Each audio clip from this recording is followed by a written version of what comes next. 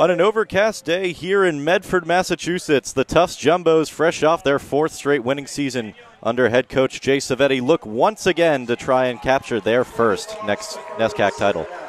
Standing in their way today is the most dominant team in NESCAC football history, the defending champion Trinity Bantams.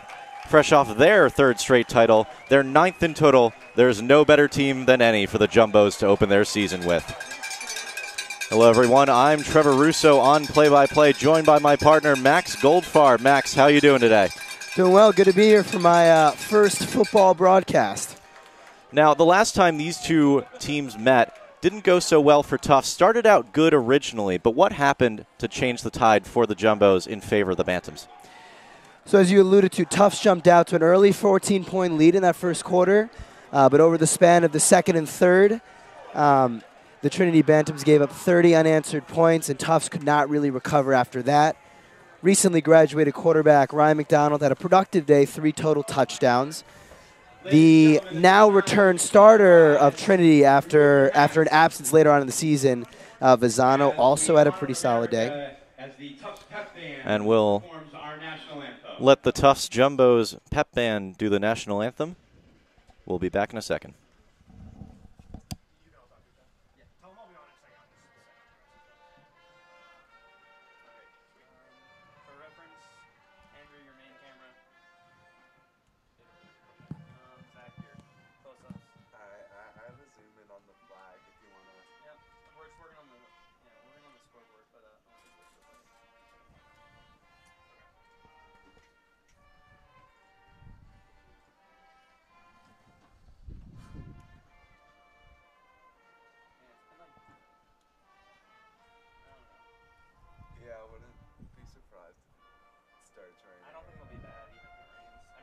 Bad for you, Andrew.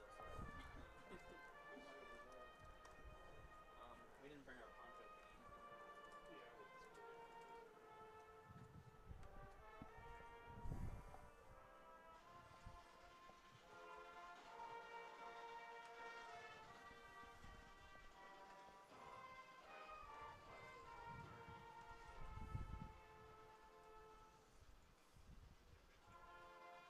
Looks like you got a 70% chance at 2. It's just wonderful. And then 30% at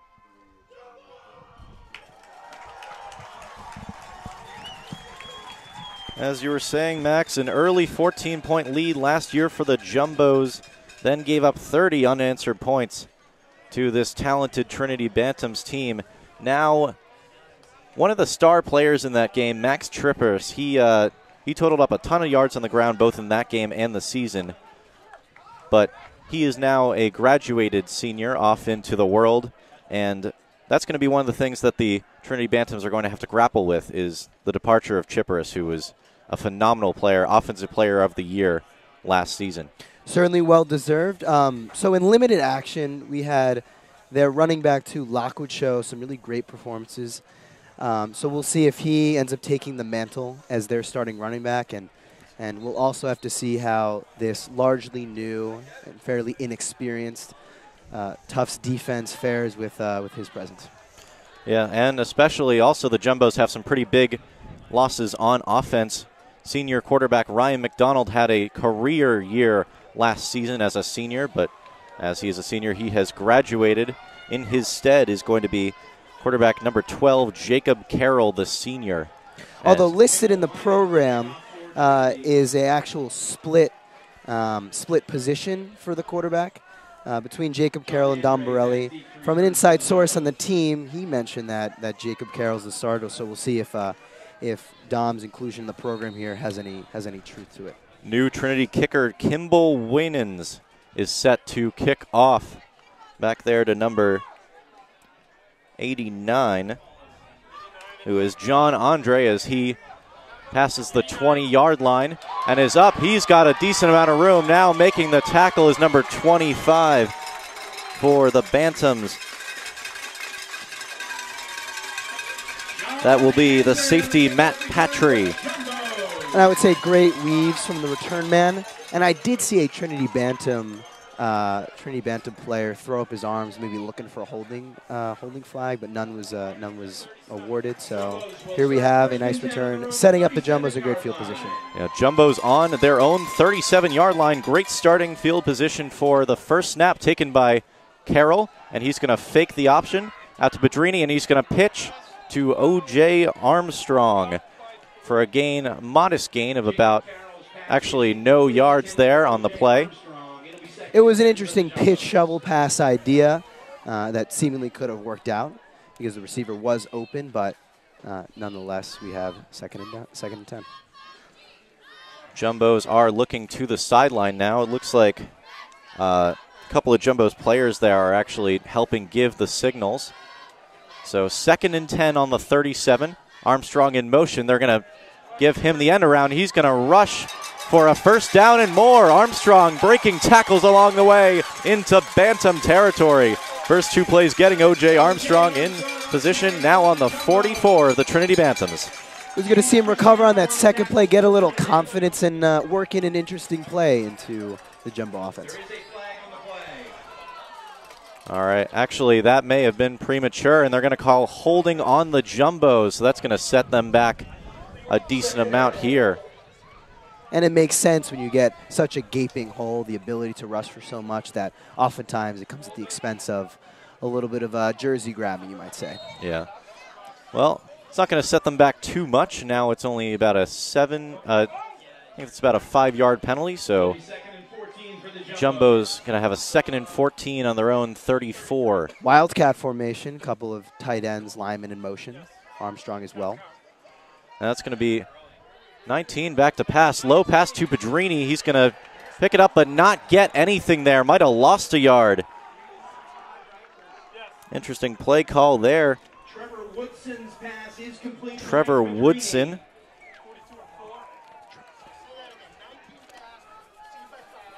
Trevon Woodson, excuse me.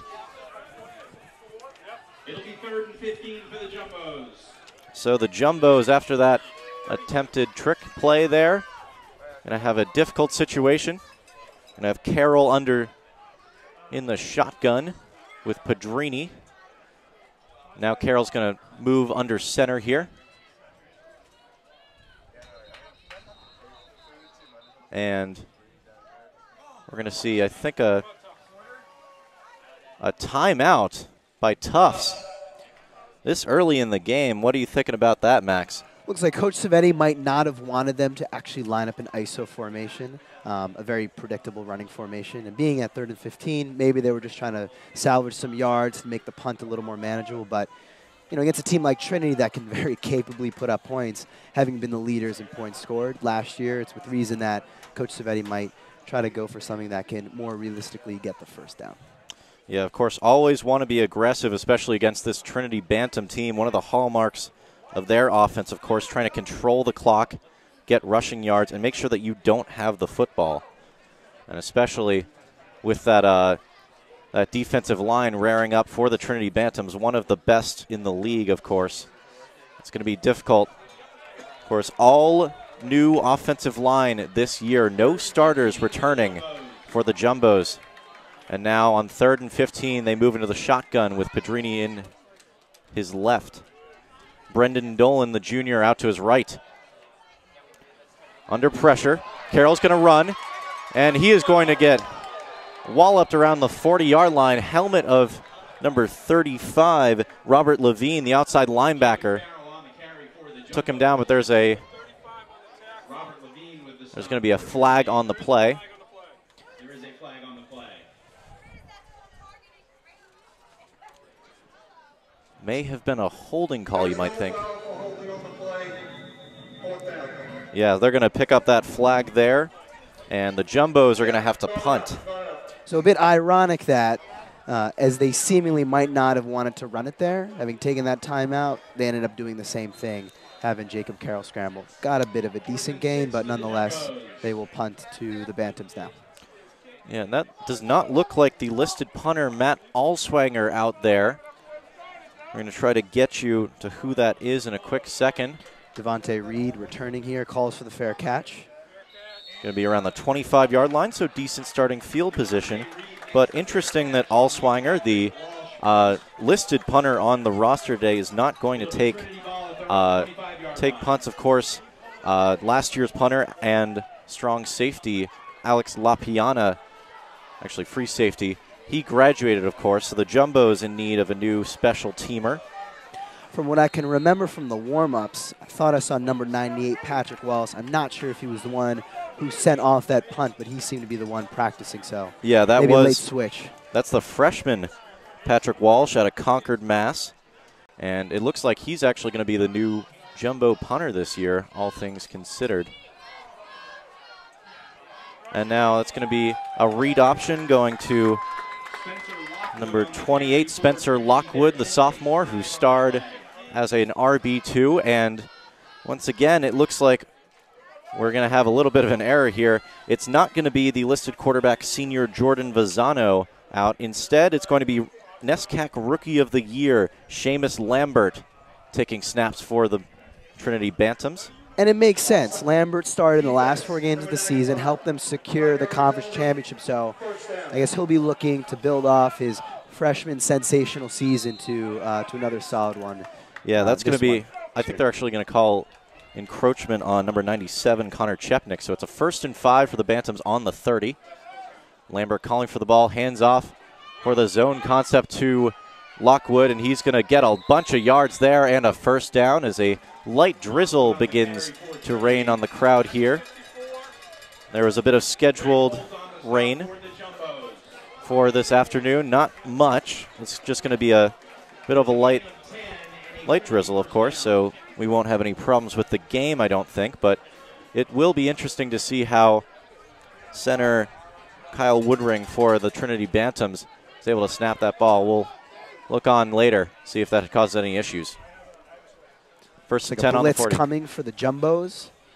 Yeah, they're going to bring 5. That's going to be incomplete. Pass intended for Jonathan Gerard. So smart of the sophomore and Lambert to try to get the ball out fast, but unfortunately Gerard could not hold on to it.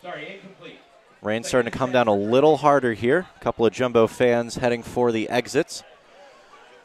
Or at least cover for the time being.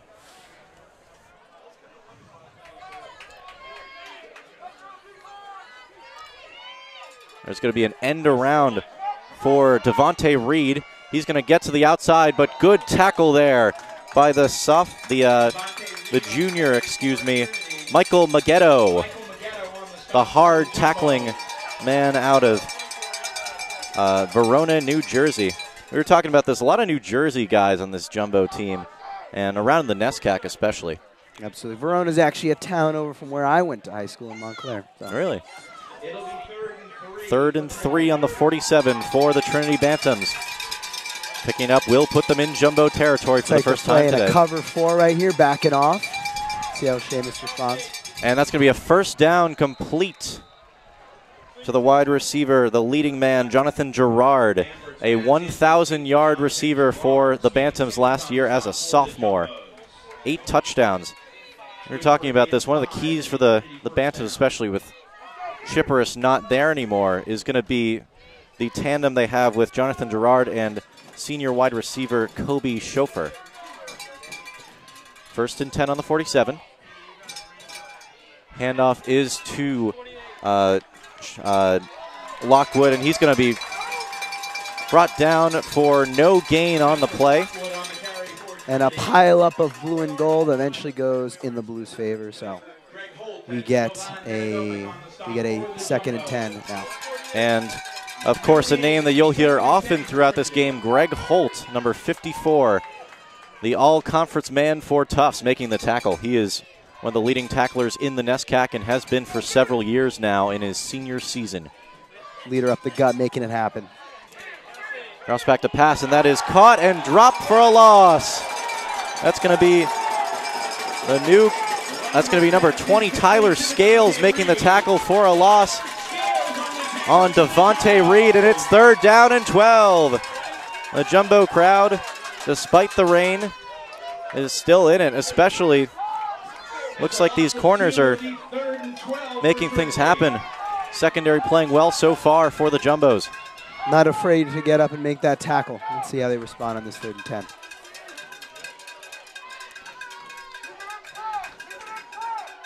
Lambert back. Got a lot of time. He's going to be flushed out.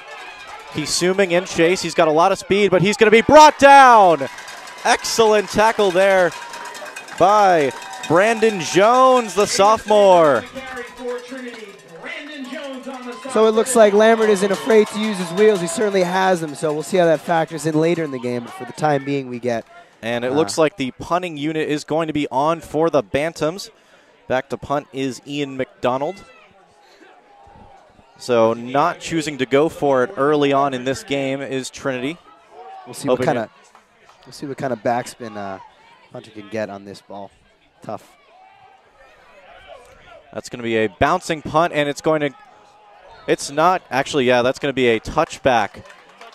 Almost saved by number 3, Nicholas Green, the sophomore linebacker out of Darien, Connecticut. But ultimately, a really positive gain there for the Jumbos. The one thing that McDonald could not do was punt that back into the end zone. Almost turned into a sensational play, but not enough. And really not going to flip the field that much. So we'll see if that fourth down lack of conversion has any effect, but it's going to be a handoff to Pedrini, and he's going to muscle his way for about 6. Good gain on first down for the junior running back.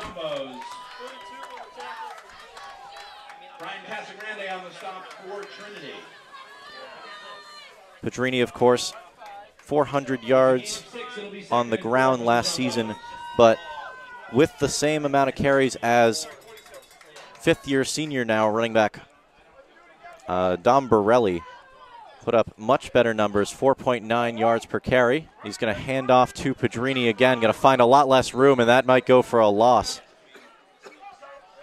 See not much ground being able to be gained. And these running plays kind of just going up the gut, running into a wall. So we'll see, maybe they try to bounce to the outside, maybe switch it up entirely and throw the ball. Yeah. One of the matchups that we outlined in our pre-production meeting was this Trinity defense, this defensive line versus the new look O-line. Going to be a battle we're going to watch all day today. 3rd down and 5 for the Jumbos on the 35. Carroll back to pass. He's going to be flushed on his feet. Going to fire over to Armstrong, and he's going to pick up the first down and more yards after the catch for Armstrong down to the 42. O.J. Armstrong making his presence felt early. And really heady signaling by Carroll as he was busting it to the outside there to the right. Kind of gave a little finger to Armstrong. Oh, there's a flag. There's a flag on the play. I think they're going to call holding on that. Looked like Carroll had a little too much time in the pocket. I think that's the second holding call we've seen on the Tufts Jumbos O-line today. That's correct. Impressive that Carroll was able to shake off a potential sack, but because he got so much space, it begs the question of how he actually got that. So. Yeah, it seems like Carroll has a lot of mobility, something that's been a trait in Tufts quarterbacks over the past couple seasons, if you remember Ryan McDonald. The leading rusher, of course. Makes sense. Fake the handoff, and he's going to be brought down for a sack. Of course, the leading man, James Cristiano. First team All-NESCAC for the Trinity Bantams. 7.5 sacks last year, 11 tackles for loss. This is the player on defense to watch for the Trinity Bantams. So on that 3rd down, the rookie offensive line of the Tufts Jumbos versus James Cristiano. James Cristiano won. Yeah. They're going to have to find a way to maybe double team him or something, because he might wreck this game if the Jumbos aren't careful. Walsh back to punt.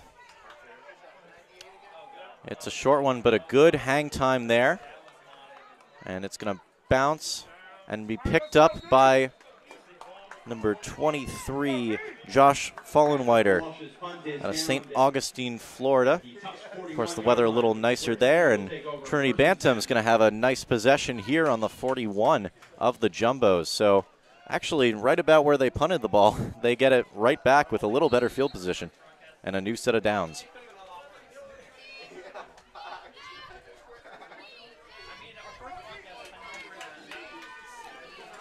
Lambert in the pistol now. Jumbo D-line ready to go on 1st and 10. Second possession for the Bantams. They're going to fake it, and over the middle it's caught. That's going to be, of course, Jonathan Gerard picking up the first down. Great look across the middle as the defensive backs of the Jumbos were backed off. He threw an underneath pass and was able to connect well. 12-yard reception for Gerard. Lambert back to pass again, and that's going to be a little wide and low for Gerard, running that out route on the side around the 15-yard line. It'll be 2nd and 10 for Trinity.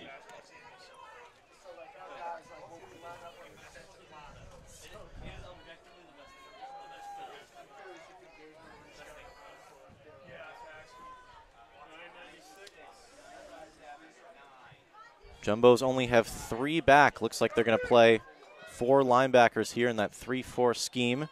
High snap is going to go to Lockwood. Missed the tackle there, breaks another one, and he's going to get to the outside, and that might be a first down. And they are going to, I believe, move the chains here. It looks to be a first down, and yes, it is. So a combination of solid blocking and a couple of missed tackles gave Lockwood and the Bantams his first down. Yeah, Lockwood was with his first big carry here on the day, I feel like. And now it's a new set of downs on the Jumbo 19 in the red zone now for the Bantams. Lambert in the pistol again. A little bit of early movement. And Lockwood is going to gain 2 on that play. Spencer Lockwood on the carry for Trinity. They're certainly getting a lot of work in with Lockwood early on, hoping to establish the run game. We'll see if Lambert pulls any passes to the end zone sometime soon. Of course, last year, the Trinity Bantams led the league in rushing attempts with 409, only taking 234 pass attempts. Lambert in the shotgun on 2nd and 8. Reed comes back, split. They're going to hand off. No, it's going to be a fake to Lockwood. He's going to throw, and that's complete to number 12. Kobe Schofer, the senior wide receiver out of Northbridge, Mass. Of course, that 1-2 combo there, and now the chains are being moved away. It's going to be 1st and goal on the 8 for the Trinity Bantams.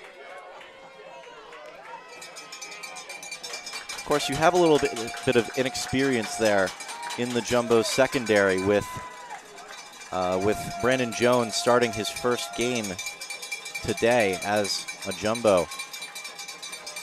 Definitely shine through. That's going to be Lockwood rushing for a couple, and it looks like he's going to grab about 2. Now, you had a good jump on one of the defensive linemen of the Jumbo, so that contributed, I think, to what ended up as a meager game.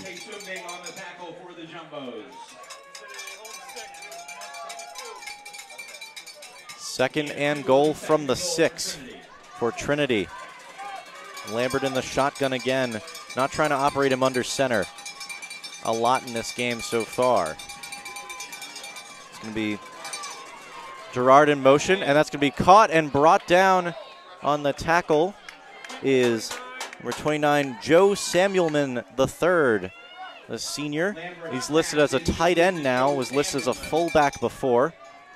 There is some discrepancy in the program of today. He is listed as a fullback, so as a versatile player, you could say. Yeah. First team all-conference as well. I mean, we're going to say that over and over again with this Trinity Bantams team. Reed in motion. Trips to the left. Reed inside, and Lambert is going to take it himself, and he's going to be brought down. That's going to be number 95, Tom Baker on the tackle. Great red zone stop for the Jumbos. Except, are they going to go for it on 4th down here? Trinity on the 4-yard line. It's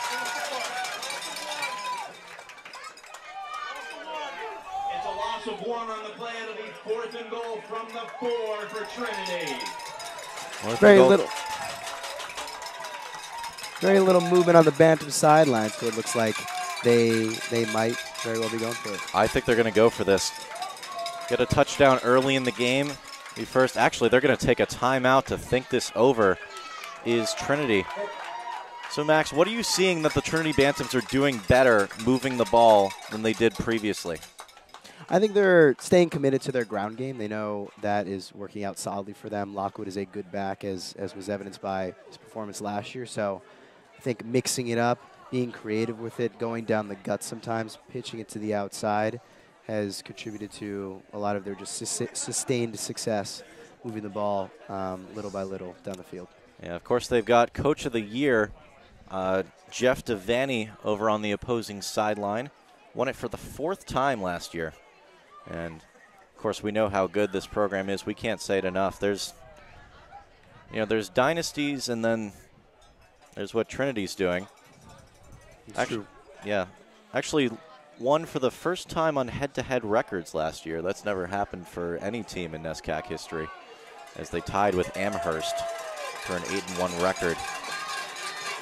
But now, Trinity on the Jumbo 4, looking to punch it in. Lockwood to his right. Lambert calls for the ball. He's going to go over the middle, and that's caught for the touchdown.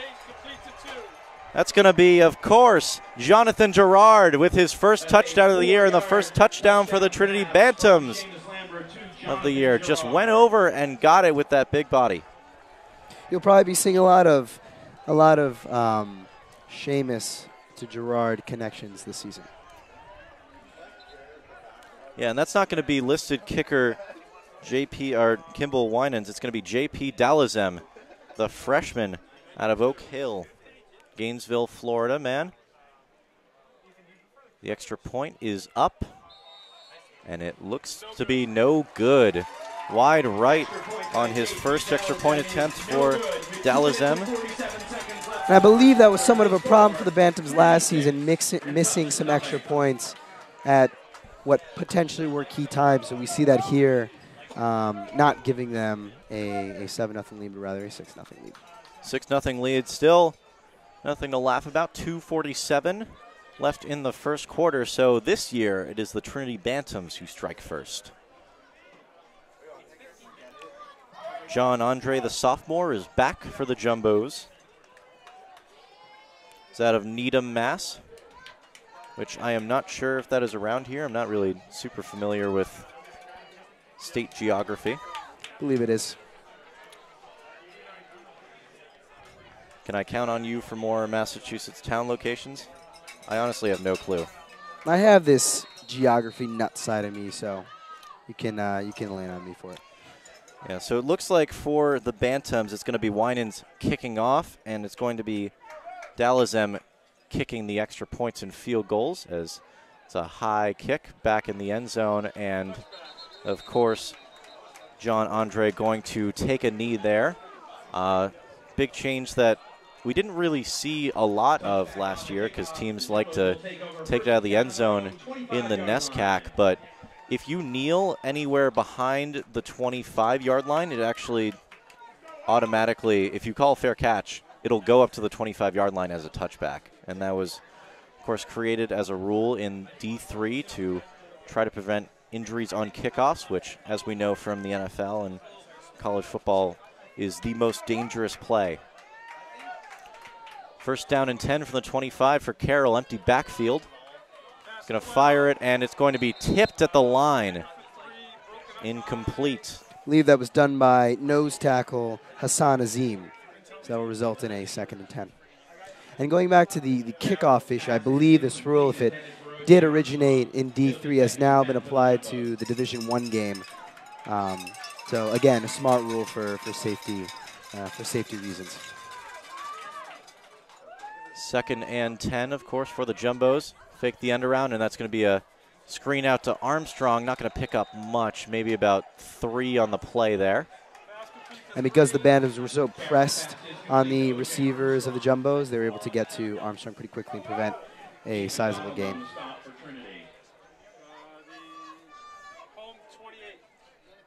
It'll be a gain of 3 instead of a 3rd down and 7 for the Jumbos. New man the backfield right now, the senior Andrew Sanders out of Bernardsville, New Jersey.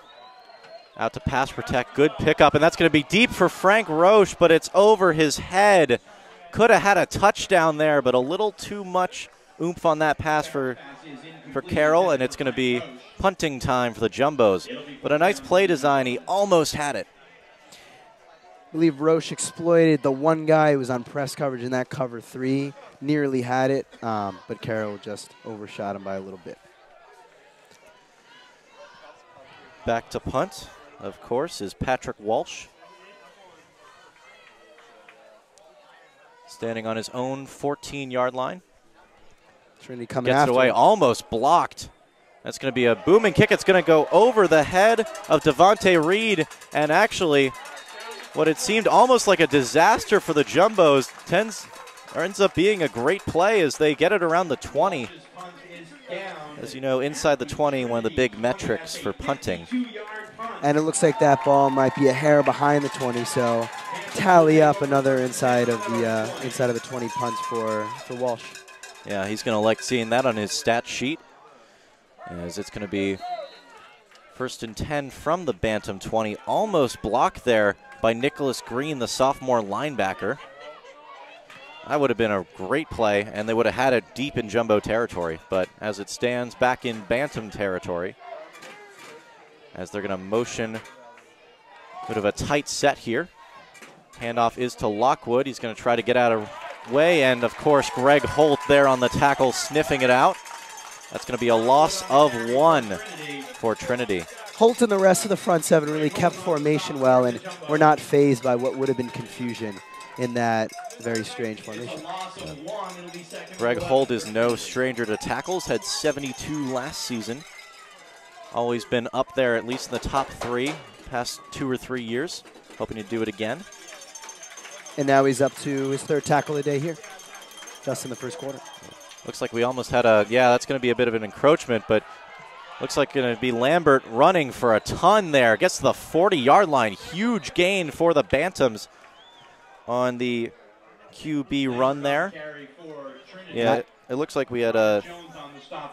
Offside, defense, number 54. That penalty is declined. Result of the play, 1st down. They're going to call Greg Holt for the offsides there. I didn't think that was Greg Holt. I thought that was Tom Baker. I don't know what you saw there, but...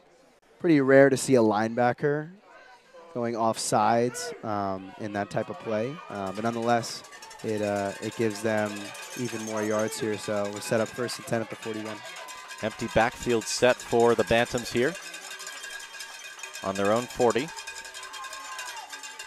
Going to motion read in, fake the end around, and they're going to option.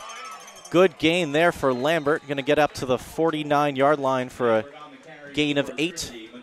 It's smart with the Bantams are doing with Reed. He's already established himself as a speed threat.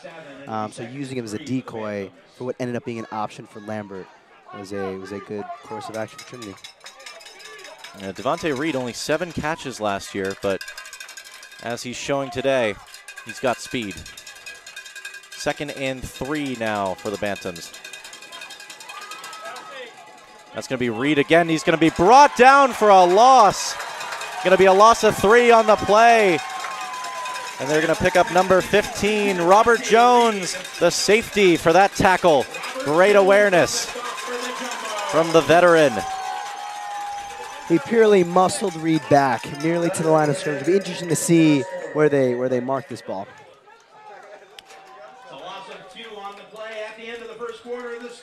That's actually going to be the end of the 1st quarter. The Trinity Bantams lead the Tufts Jumbos at home 6-0. And while we got some time, I think we could probably go over our 3 keys to the game for each. So, for Trinity, what do you think they have to do here in order to win this game? So actually going back to the matchup that we discussed last season between the Jumbos and the Bantams, Max Chipperis was the leading rusher of the game with a whopping 164 yards. So, you know, we kind of thought it begged the question of who would be replacing that production. I mean, through this 1st quarter, it seems like Lockwood has been more than capable, certainly contributing for a lot of the reason why the Bantams marched down the field and scored that touchdown.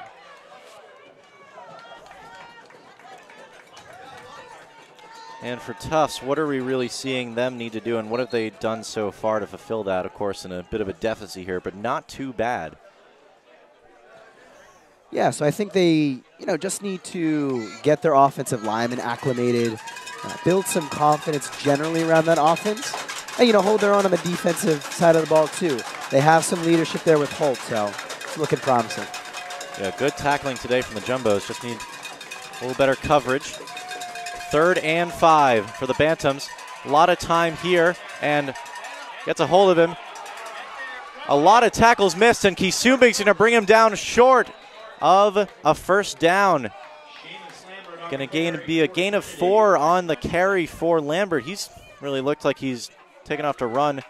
Broke about 2 to 3 tackles there, but Kisumbing, a leading player on this defense now for the Jumbos, now that Senior Matt Ashler graduated last year. And they're going to bring out the punting unit here. To think you could break so many tackles and still not get that first down. Pretty amazing, but smart play by the Jumbos to stick with it and keep assuming to get that tackle. Ian McDonald now back to punt, his second of the day. That's going to be a high one, and looks like they're going to let that go out of bounds. And I believe the 16-yard line, excuse me. So good punt there by the veteran senior from Avon, Connecticut. Another inside the 20 punt. I don't know why. I'm a big fan of punting statistics. My fantasy league this year, we added punters. So I got to start, trying to recognize the signs for what makes a good one. Simple stats. Get it within the 20, you're good. Fake to Pedrini. That's going to be a long pass there, and it's going to be caught by Brendan Dolan, the junior. Huge reception for the Jumbos. And Carroll putting the touch that he needed on that pass. He missed on the last deep ball. He got it there. Brendan Dolan following in his brother Jack's footsteps there. 1st and 10 on the 40.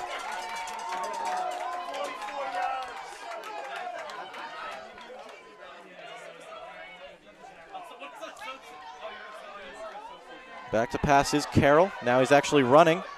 He's going to throw on the run to Armstrong, who's going to break a tackle on the sideline and get out at the 18-yard line. The Jumbos picking up chunk plays. Two 10-plus plays here to start the drive.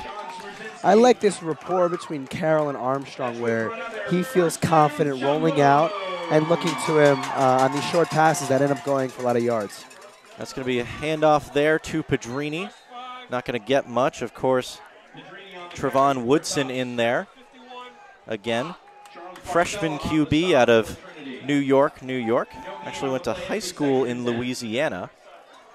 And, of course, with Carroll being a senior, you want to see a lot of reps. Paul Campo, also sophomore quarterback, so trying to see who that number 2 might be. Carroll's going to roll out, fire over the middle. That's caught by Roche, and he's going to be down around the 10-yard line. Another chunk play for the Jumbos. They picking them up in bunches. Carroll fakes the handoff. Oh, now they go into a quick formation. Wildcat, no, not Wildcat, excuse me. Under center here with Pedrini, and he's going to make a cut and gain a couple of yards there down to the 7-yard line. So 1st and goal for the Jumbos. A nice jump cut by Pedrini. So no huddle, an interesting move. Looks like they might. Well. Pedrini actually wore 25 last year, has upgraded to the number 5 after the departure of Alex LaPiana. Of course, want to get those lower and lower numbers. Absolutely, looking sharper. Low snap there, and that's going to be a flag. They're going to call false start. Do you see who jumped there? Or? I think it might have been either the center or the right guard. I'm just relying purely on peripheral vision there. Yeah, either Mark Mulvaney or Dylan Daisy, of course, both new starters. The 3rd or 4th penalty on the O-line today, but they've held up pretty well for Carroll. Of course, getting a lot of rollouts, too, to get him out of the pocket. Only Cristiano, I believe, has recorded a sack in this game for the Bantams. Throws over the middle, and it's going to be incomplete, a little high and outside for O.J. Armstrong. Of course, good coverage there. Looks like Carroll is a little trigger happy as he sees himself getting close to the end zone. Wants to pooch in his first passing touchdown of the season. A good play there by Matt McCarthy. Wearing a different number today than listed in the scorebook. I have a little complaints about that today. Always keeping it interesting. Yeah, 3rd and goal from the 12-yard line. Carroll back to pass, a little bit of a sidearm, and Pedrini's going to break a tackle. He's free for the touchdown. Mike Pedrini looked like he was down, but no, he broke the tackle around his foot, and the Jumbos have a chance to take the lead on the Dynasty Trinity Bantams with 11:50 to go in the first quarter. So just a simple flat route that Pedrini was able to, break a tackle out of and get that touchdown. It's as simple as that. You don't need to get too clever with it to beat these good teams. Alswanger back for the extra point. The kick is spotted up, and this one is good. The Tufts Jumbos take a 7-6 lead on the Trinity Bantams on Mike Pedrini's 12-yard touchdown reception and run. So as certainly is the case now, and might be later, as some more points get tallied up. We'll see if that missed extra point by the Bantams ends up coming to haunt them. Yeah, missed field goals never a great thing for the opposing team. Of course, homecoming last year, the first game I did, had a 23-yard missed field goal by the Wesleyan kicker. That ended up being the difference in that game. So, of course, Trinity, a high-flying and scoring offense. So we'll see if that is just a dent or a chink in the armor.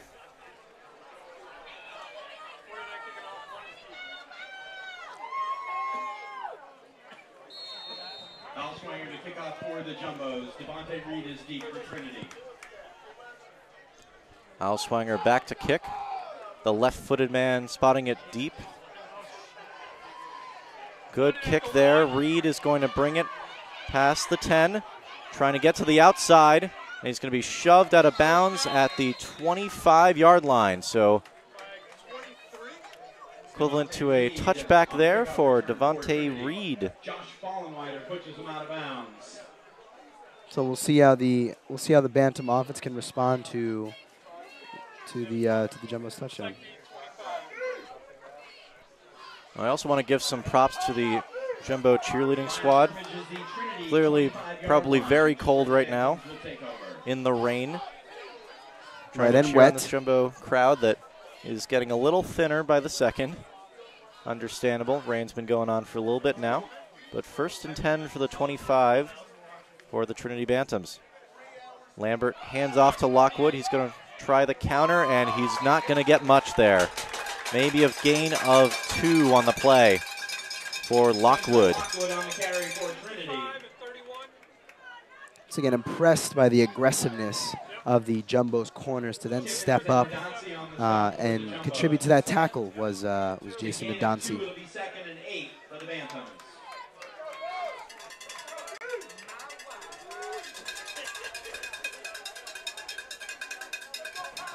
In the shotgun again is Lambert. He's going to hand off again to Lockwood, and he's not going to get much again here. It's going to be a 2-yard gain. Actually, they're going to give him 3 yards on the play. Sets up a 3rd and 5 on the 30.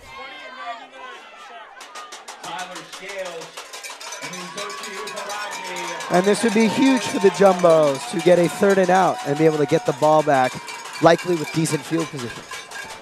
Yeah, Tyler Scales on the tackle. Good stuff from the Jumbo linebackers and corners all day, save for that touchdown by the phenomenal Jonathan Gerard. But big spot here for Lambert in his 2nd year. Dropping back, going to fire over the middle, and that's going to be slipped. It looks like that wet turf is going to play a bit of a role as Devontae Reed hits the pay dirt. Actually could have been an interception there. I didn't see who was in coverage. I think it was Maggetto. But 4th down, and it's punting time for the Trinity Bantams. And as you could tell in that last play, Lambert was really challenging the secondary of the Jumbos in cover 3, back a bit, still went fairly deep and almost resulted in the pick. McDonald back to punt for his 3rd of the day, I believe. Of course, back is John Andre, and that's going to roll out to the 28-yard line. So that one not in the 20, but still really good punt nonetheless. I think that's around 40 yards, or at least 40 yards for McDonald. Right, that's the kind of distance you like to see, even at the Division I NFL level. So impressive punt for sure. Yeah, they're going to mark that at 42 yards, so average of around 40 for McDonald, which for a D3 punter is really good. First and 10 from the 28. They're going to hand off to Pedrini, and he's going to muscle his way for about 4 on the carry. So you've been seeing a lot of scrum-type runs by the Jumbos, and, they keep this up, a game like that, they could end up having a pretty decent drive. Looking to the sideline now. Sanders in for the Jumbos, as well as Pedrini. Not seeing a lot of Dom Borelli today. Actually, I don't think we've seen him at all. Pedrini going to cut back, and he's going to get the first down. Great carry for Mike Pedrini. Down to the 43-yard line, picking up the first down. He sidestepped well and was able to, get the Jumbos a first down. We were talking about the differences between Borelli and Pedrini, and one of the things we highlighted was, Borelli is more of sort of a north-south, bowling ball type runner. Seems like Pedrini's got a lot of cut to him. Certainly on display on that last play. Under center is Carroll. Pedrini behind him, and they're going to hand off in the end around to Armstrong, and he's going to slip. So this rain, which we thought was going to let up a little bit, is starting to have a big impact so far. Negated a possible reception by Devontae Reed, and now Armstrong hits his butt on the ground. And it was really a great read by safety number 25, Matt Patry, who came down out of his normal position and made that tackle, zeroing in on Pedrini there. 8:30 left to go in the first half here. 2nd and 10 from the Jumbos' 43-yard line. Going to hand off in the weak eye there to Pedrini, and he's going to pick up about 3. Get a bit of a scuffle between some of the linemen of Tufts and the linemen of the Bantams. So we'll see how that animosity brews as the game continues. Yeah, and we got to point out the Jumbo O-line. Started off a little shaky, but it seems like all the reserve snaps they played in those blowouts is giving them a lot of confidence here. Keeping them in check so far. 3rd and 7. Carroll under pressure. He's going to escape the pocket, and he's going to almost get the first down. He's going to be a yard short, and a big hit applied by number 33, Daniel Negron. That was a wallop. And I saw Roche on a nice slant towards the middle there, but Carroll checked him off and just took it himself and ended up with a pretty nice game. So all well in the end. So they're going to go for it here. They're going to send out Trevon Woodson. Carroll comes off the field. Not sure if that's because of the hit or because of, they want to try something different here, but might see an interesting play call from Savetti. Might see a timeout here with the play clock running down. Yeah, that might be what you're seeing here. Good call there, Max. And the Jumbos are going to take their 2nd timeout. They've got 1 remaining in the half. So as you alluded to, it'll be interesting to see what happens on the next play, whether Carroll comes back out or we see Woodson under center. Or if they decide to punt. Now, I'm an Eagles fan, so of course I'm a big fan of Doug Peterson, always really going for it in opponent territory. So I personally think they should go for it here, but what do you think, Max? I think they should as well. I think we find ourselves in a kind of weird tweener position where they're not close enough to try to kick a field goal, and they're not really far enough where a punt makes absolute sense. So if the Jumbos are feeling a little risky, confident with the lone 1-point lead they have, maybe they'll go for it. Yeah, of course, Pedrini, although the numbers don't say it, he's had a really, really good day so far. So maybe you roll the dice on 4th and 1, just trying to barrel it with him up the middle. It does not look like they are going to do that. They're going to instead send out Patrick Walsh to boot it deep. So Jay Savetti opting to take the safe route and try to flip the field here. No one back for the Trinity Bantams. Are they expecting a fake? Or are they just going to let it try to roll into the end zone? Interesting decision here. Might be going after it. They're going to punt it back. And it's going to roll out at the 13-yard line. So good punt there by Patrick Walsh. And that's going to be an inside the 20. Interesting that they didn't have a returner back there. Well, certainly the Jumbo's gunners did a nice job of getting down to that ball fast, but you never really know. If they had had a guy back there, maybe as that punt was drifting towards the left, he could have just busted up the sideline. But we'll never know. And what we do know now is they're inside the 20 with kind of tough field position. Yeah, I personally thought that kick didn't really have a lot of hang time on it. I think they could have maybe tried something, but nevertheless, the past is the past, and the Trinity Bantams are going to have it on the 13-yard line. 1st and 10 for Lambert. Now down again. Lockwood to his right. Lambert under trouble, going to be flushed out of the pocket here, and he's going to lose about 2 yards there on the carry. Of course, forced by Jovan Ninadovic, excuse me. Good speed by him, forced Lockhart to the sidelines. Pushed out of bounds by Ninadovic. It's a loss of 1. Yeah, they're going to call that a loss of 1. We've 2nd and 11 on Trinity's 12-yard line. Lambert in the pistol now. 2 to his left, 1 to his right. Going to call for the ball and hand it off to Lockwood. Going to try to muscle his way, and not really going to get much on that carry. Maybe a gain of 1 to bring it down to the original line of scrimmage. So it's going to set up a 3rd and 10 for the Bantam offense. And certainly with 6 minutes and decreasing now, nonetheless, it looks like the Jumbos will have plenty of time. If they happen to get this stop, with solid field position likely, certainly be able to get in a good drive. Schobert to the right, and Gerard to the left, I believe. Actually, no. Yeah, he's to the right. He's to the left. Going to fire it down the field, and it's going to be knocked away. Excellent play by number 31, Jason Nadansi. That ball held up for forever, and it actually allowed Nadansi enough time to close because Jonathan Gerard beat him deep. And it looked like Nadansi had slipped because there was a good amount of distance between him and Gerard, but because of that massive hang time, recovery on that play was no problem.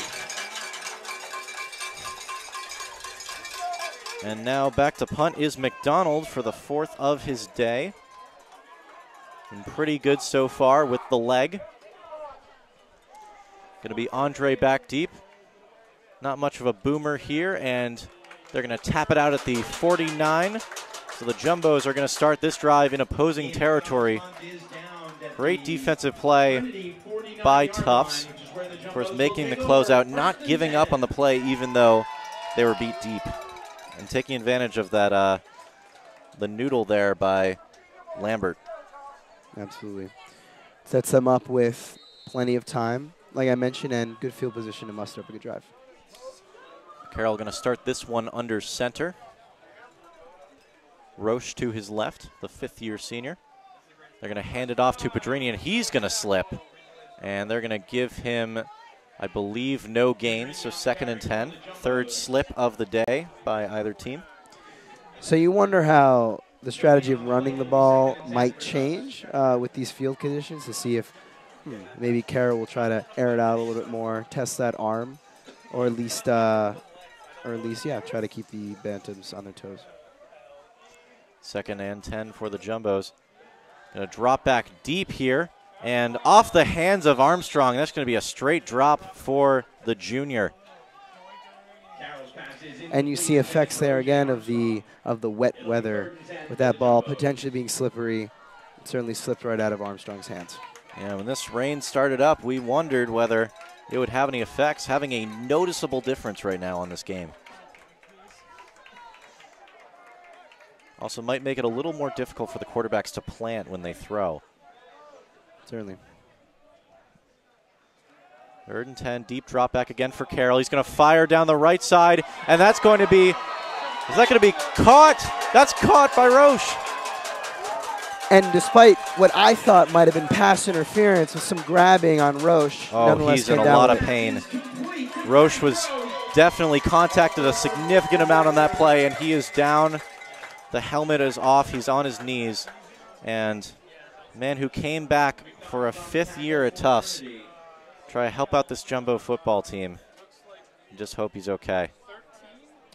I suspect it might be something that has to do with his legs. I mean, he was grabbed kind of in the lower area for that on that throw, so we'll see. He's going to walk off, and he's going to be jogging under his own power, so a good sign for Roche. Gets a hand slap from Armstrong, but what a catch by Roche. I didn't know if that was completed or not, but a diving reception and a great throw from Carroll. Certainly worthy of the sacrifice. Great gain, and now they're in the red zone.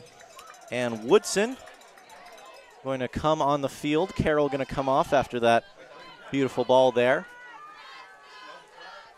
And a bit of a trick play here. Armstrong's going to get the direct snap, and he's going to break a tackle and get down to the 7-yard line. A little bit of trickery here from Jay Savetti.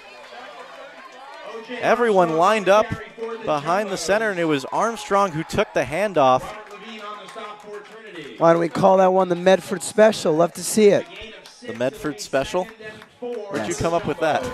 I don't know, inspired by your Eagles, I guess, with the trickery. All right, Max. But it's 2nd down and 4, I believe, for the Jumbos. Carroll back again. Going to fire deep to Donahue, and it's going to be too long. Jack Donahue, the tight end for the Jumbos in his senior season. Always put up solid numbers. One of the few returners, few returning pass catchers, I should say, for the Tufts offense.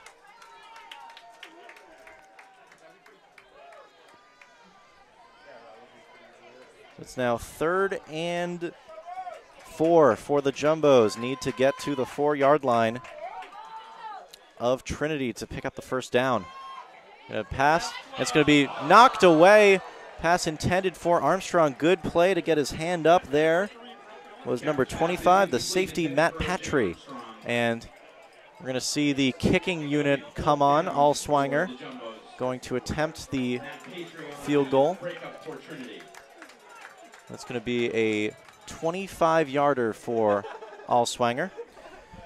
Should be a chip shot, but if this weather can have any effect, we'll see if maybe this might not be so easy. Yeah, John Andre looks to be the holder, also the return man for the Jumbos on the day. Kick is not spotted. It's going to be either they messed up or he's going to chuck it to the end zone, and it's going to be batted away. I don't know if that was I don't think that was a fake. I think he actually mishandled the ball. Right, certainly as he was getting chased, we weren't under the impression that that the rest of the Jumbo players were prepared for any sort of pass. Yeah, did it look like confusion there? What do you see on that play, Max? I think so. I think it was a play that just broke down. I mean, he had meant to be the holder, but maybe poor reception of that ball coming out of the long snapper. Yeah, forced him to do that. Didn't seem to be any routes run by the Jumbos here. And an unfortunate accident. Mother Nature wreaking havoc right now. Forces you to do things you might not otherwise. So 1st and 10 on their own 8-yard line is the Trinity Bantams. They're going to fake the handoff. It's going to be Lambert going deep to Schobert, and that's picked! Interception for the Jumbos! Michael Maggetto with the first interception and the first turnover for the Jumbos. The sideline is fired up as Lambert threw into what looked like triple coverage. It certainly was. Maggetto was kind of playing a ball hawk role, monitored that one from what I could tell the whole way, and came up with a relatively easy pick. Michael Maggetto. Wonderful play from him. Getting big props from his teammates on the sideline, on the bench here. And just like that, turnover for the Jumbos, and first play back turnover for the Bantams. Low-scoring game from good offenses here. Jumbo's pretty much with the ball in the same position they got it last time. We'll see what they do. Carroll back to pass. He's going deep to Armstrong, and he's going to, through his hands. He had number 21, Jalen Weathers, beat, but it slipped through as he had to turn his shoulders around to the left from the right, and that might have confused him enough to drop the ball. And certainly with the slipperiness of the ball, never helps. And we result now with a 2nd and 10. Bit of contact, too, from Weathers. I don't think it was enough to call pass interference, but I think it was enough to mix up Armstrong when he was tracking. Absolutely, kind of made him lose sight of the ball, perhaps, as it neared. So 2nd and 10, Pedrini going to take the handoff and muscle his way down for an 8-yard gain. Pedrini is showing a bit of bowling ball in him, muscling out those extra couple of yards for a pretty solid gain. Yeah, he's got some good cut, but he can definitely run up the middle when he needs to. And now a 3rd and 2 situation for the Jumbos. A big one because I don't think they're quite in field goal range yet, but certainly with time ticking down, they want to make something happen. Yeah, definitely not in field goal range. Have to get at least to the 17. And Pedrini, it looks like he's going to pick it up, spinning his way down to the 36-yard line. And he used the clump of 3 combined Bantam and Jumbo players to put on a little spin move and secure that 1st down. Jumbos have 2:40 left to go. They have 1 timeout. The clock is running. And Carroll is under center, 2 to his left. Nice to see Roche back on the near side of your screen. And Pedrini's going to get the carry. He's going to bring it down to, I believe, the 32-yard line. So gain of 4 for Mike Pedrini. Going to set up a 2nd and 6. Clock down to 2:15.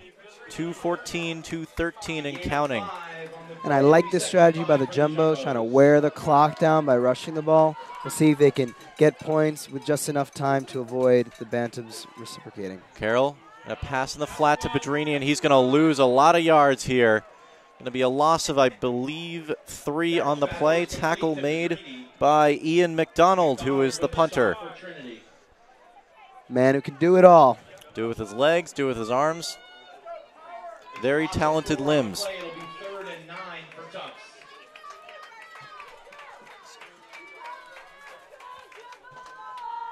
So now 3rd and 9 on the 35 for the Jumbos.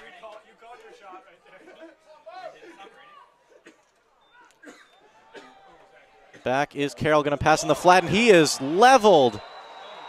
Tackle made by number 52. That's going to be Alex Sladinsky. As is called in the hockey world, that to me was a hospital pass, one where Pedrini was set right up to get clobbered, and did he? Yeah, going to be a loss of, I think, 7 or 8 on the play, and it's going to set up a 4th down, and you're going to see if the Jumbos call for a timeout here. And it'll be or interesting. Trinity calls for a timeout, of course. It'll be interesting to see how we look back to the end of this 1st half a little bit later on when the Jumbos had opportune field position after a deep in their territory punt 2 possessions ago and the interception just on this last possession that they were not able to convert. So we'll see if hopefully the Jumbos can hold the lead and turn their fortunes around to start the 2nd half. Yeah, so that actually is going to be the Trinity timeout. Of course, Jumbos would love to let that clock run with 1:41 left on the ticker, but going to get Patrick Walsh to punt, preferably get him deep. Apparently Devontae Reed back to return, I'd say. And unfortunate for the Jumbos that they had an opportunity to make this, I believe they get the ball back after halftime. So they could have had one of those 2-score, 2-possession deals where the Patriots like to defer a lot so that they can get the ball back after the half and then score before the half ends. Walsh going to kick it back, and that's going to be into the end zone for a touchback. So Patrick Walsh, not a great punt there, a little too long, but if it would just been a little less, I think they could have actually got around the 5-yard line. So we'll see the 2-minute drill, slightly less than that in action by the Bantams. See if they're really proving their stripes being the 3-time defending champs. Yeah, so Stick around at halftime for that. of course JP Dolazem, a freshman, so don't really know any of his career longs. Of course, not being an experienced kicker and missing that extra point, you'd probably hope that they can get it around the 20-yard line to get it to his leg. First down and 10. Lockwood's going to cut it outside, and he's going to be forced for, I believe that's going to be a 1-yard pickup by Lockwood. Tackle made by the safety, Robert Jones.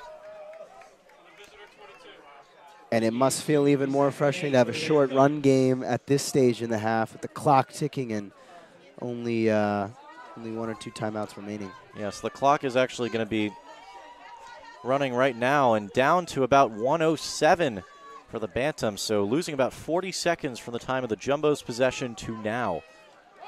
They're going to run it up again and not going to get much. It looks like Trinity's just content to take this one at the half. Looks like it. Who knows? We could even see a knee on one of these next couple plays to avoid a real Jumbo possession following. Yeah, 3rd and 4 for the Bantams. John DeLuca named as the tackler there. And it's a sensible strategy. Obviously, the Jumbos have been holding their own in this game, so for the Bantams to play conservatively, I can understand that. Yeah, Trinity on the play clock. Actually, Tufts is going to take a timeout here. I believe they're going to have 13 seconds to work with on the punt.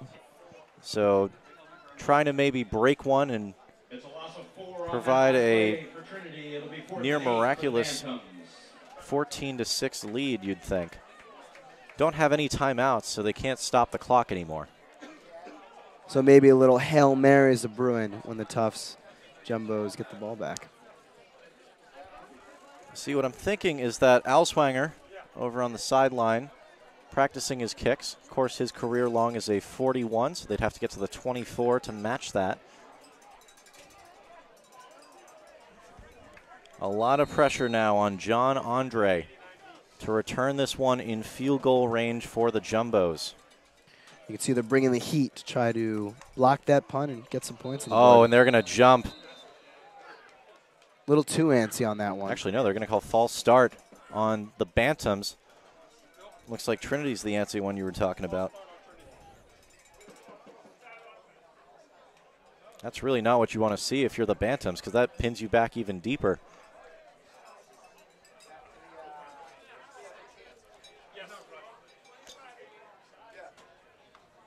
Now Trinity back on their own 18-yard line. McDonald down around the 3. High snap, too. Going to get it off. Really good kick here. And they're going to fair catch that around the 41-yard line. So not a returnable ball for the return man, John Andre. And McDonald's punt is fielded by John Andre. Of course, nowhere near field goal range right now unless Alswanger's taken about 7 rounds of steroids before this one. Yeah, and if I were in the minds of Savetti and Carroll, I would just knee it here and go into the half satisfied with a 1-point lead. Yeah, Carroll coming out, probably just going to knee this one down here. Actually, they're going under center. But so, in what looks like a running formation, so. Yeah, they're going to, they're going to fake play action here from Carroll. He's going to launch it. He's hit as he throws, and that's going to be incomplete around the 30-yard line. So they went for it. They definitely went for it, but that's going to be the end of the first half. The Jumbos leading the defending champion Trinity Bantams 7-6. So after the half, we'll give you our first half thoughts when we come back. Of course, I think the pep band's probably going to do something around now, 20 minutes for halftime. So we'll let you get some snacks, get a break, and we'll see you on the other side. This is Trevor Russo and Max Goldfarb on the call.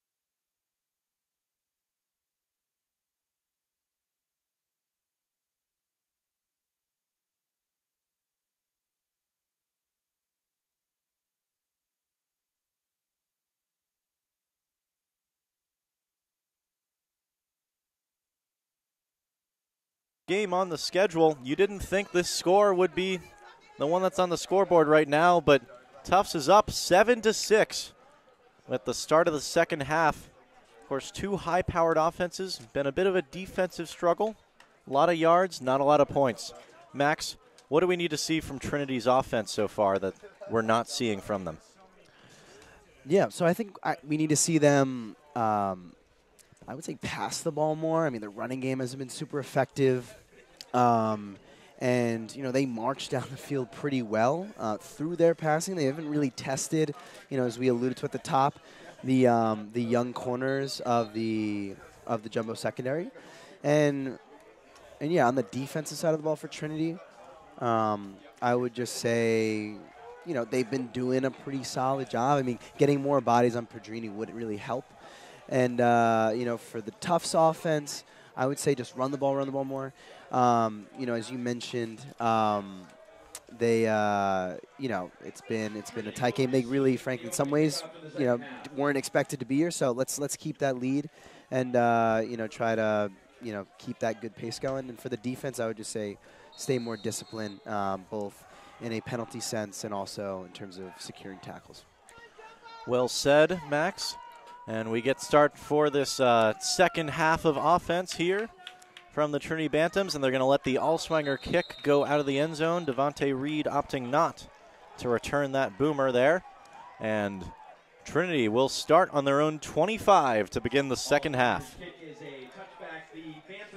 We'll give you some first half stats from the first half, of course, from Trinity.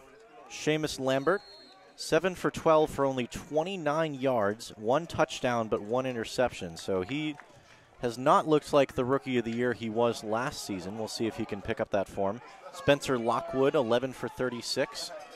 Seamus Lambert, 7 for 35. And Jonathan Gerard, 3 for 21 and a touchdown through the air. Now we're going to fake, and that pass is complete for a first down to Jonathan Gerard. So add 10 to that 3 for 21, make it 4 for 31. And the Trinity Bantams have a new first down, actually going to be a pickup of 11. So first and 10, and that's going to be caught by Kobe Schofer. And just a simple comeback by Schofer, all wide open. Really could have done anything in that space. And Lambert starts off his half well with that completion. And Lambert, he's almost at his entire first half passing yard total. So it looks like they're taking my advice. They're throwing the ball a little bit more. First and 10 from the 48 for Trinity in their own territory. Fake again, play action, going deep is Lambert, and that is going to be knocked away. Good coverage there by Michael Maggetto and Brandon Jones. So first incompletion of the second half, and that was intended for Kobe Schofer. Maggetto's really honing in that free safety position well. The secondary can really trust that he be back there. I mean, he did it on the interception. He did it there to break up what really could have been a big play. Yeah, 1 breakup, 1 interception now for Maggetto. Second and 10 from the same position, the 48 of the Trinity Bantams. Empty backfield here for Trinity. Now going to motion, fake the end around, and Lambert's going to get around again. He's got the angle for the first down and more out at the 37-yard line. So once again, you were talking about Jumbo's need to secure tackles rather than just flatten Lambert. Right, and Lambert showing his shiftiness there was able to, kind of bounce off the sort of, very jumpy play of the Jumbo's defensive line and pick up a nice first down run. Spencer Lockwood back in for the Bantams. First and 10 on the 35 of Tufts. Trinity moving the ball very well so far on their first possession of the second half. Fake again, play action, and that's going to be caught by Schofer, and that's going to be a tackle by Michael Maggetto. But huge chunk plays coming from the Bantams. They're taking advantage of those two great wide receivers, Scofer and Gerard. And now they're in the red zone on Tufts' 10-yard line. No huddle, and that's going to be a run for a loss for Spencer Lockwood.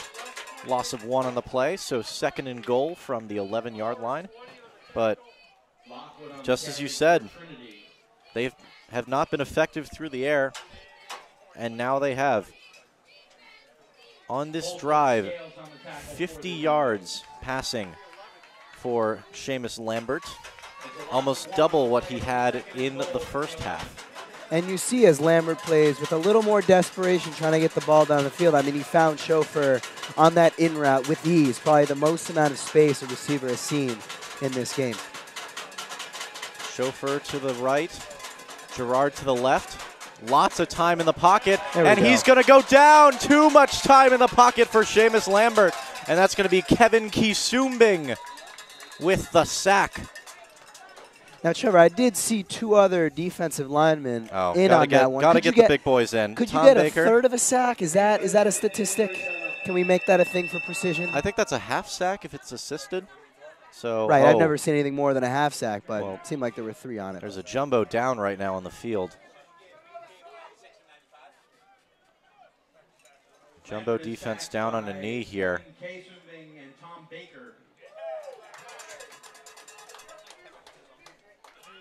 Tom Baker also being credited with that half sack, but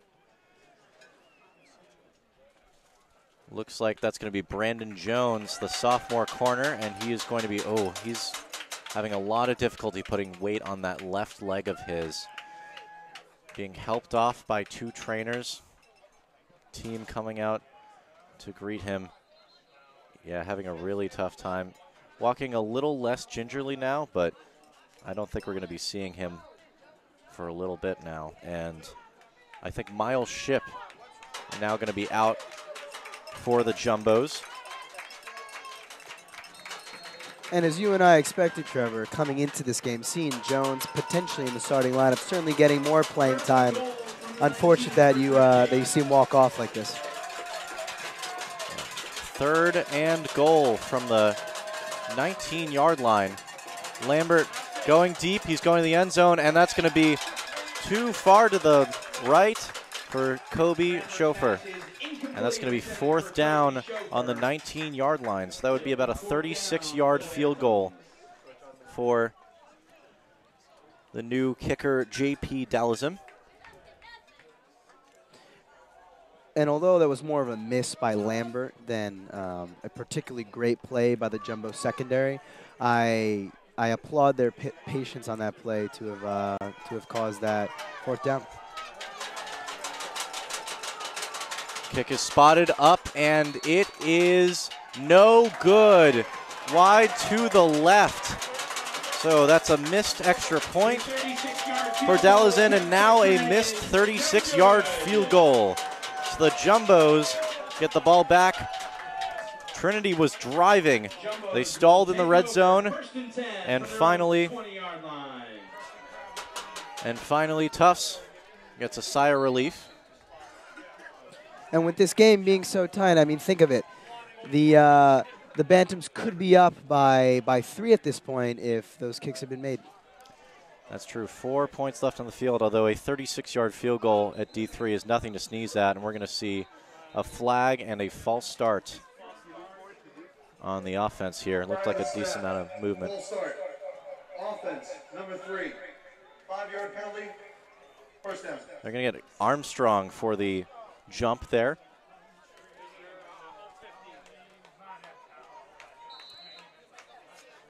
Jumbos were seeing a lot of yellow early in this game in the first quarter. Cleaned it up around the end of the second, but first penalty there for Tufts.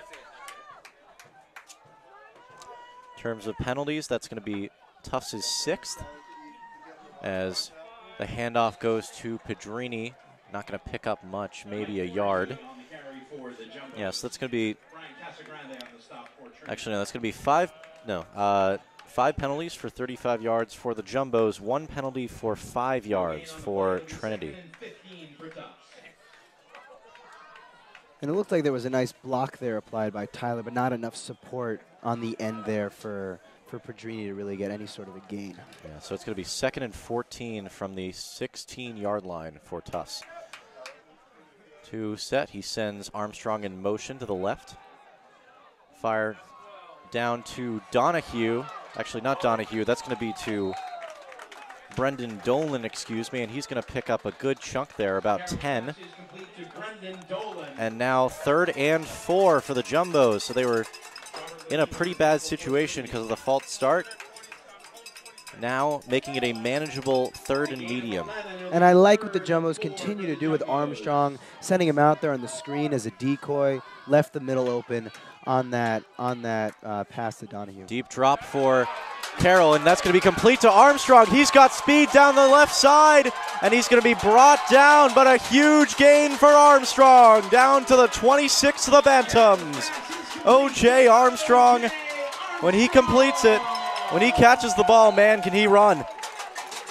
Those beautiful yards after the catch. Just as I was speaking of his speed, he put it on display once again. That motion setting him free, too, definitely helped him get open in the flat there.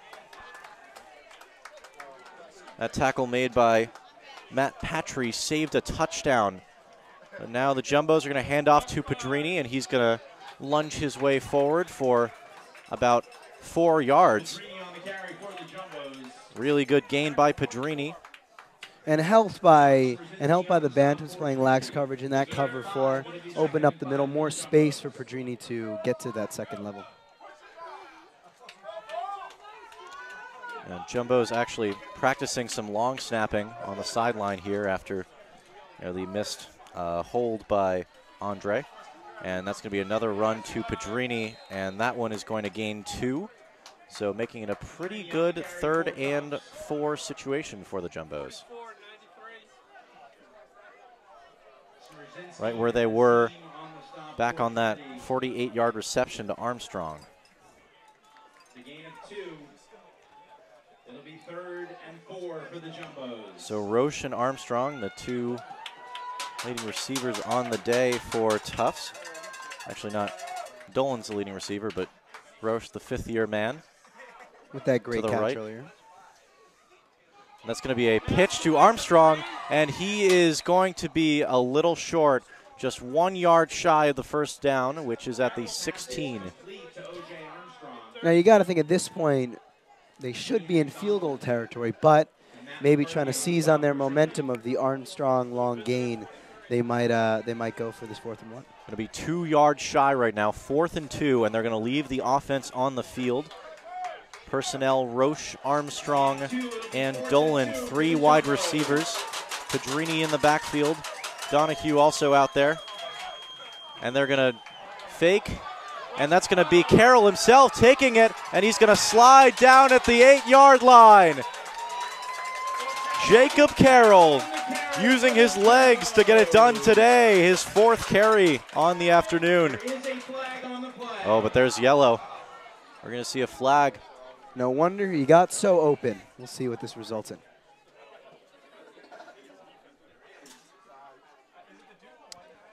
If this is on Tufts, it's going to be the 6th penalty of the day and might take them. Oh, no, they're going to pick up the flag. Actually, no, they're going to call holding on the defense. Huh. The ref mic cut out right there, so we couldn't see who it was, but now it's going to be 1st and 5. 1st and goal, excuse me, on the 5. Great position here for the Jumbos. Carroll has been accurate. And Henny, I mean, he had a chance to dish it out to Armstrong there, but to mix it up, he pitch kept to himself. Pedrini. He's going to try to find room, getting the cut, and brought down around the 2-yard line. The 3-yard carry for Pedrini. That's going to set up a 2nd and goal.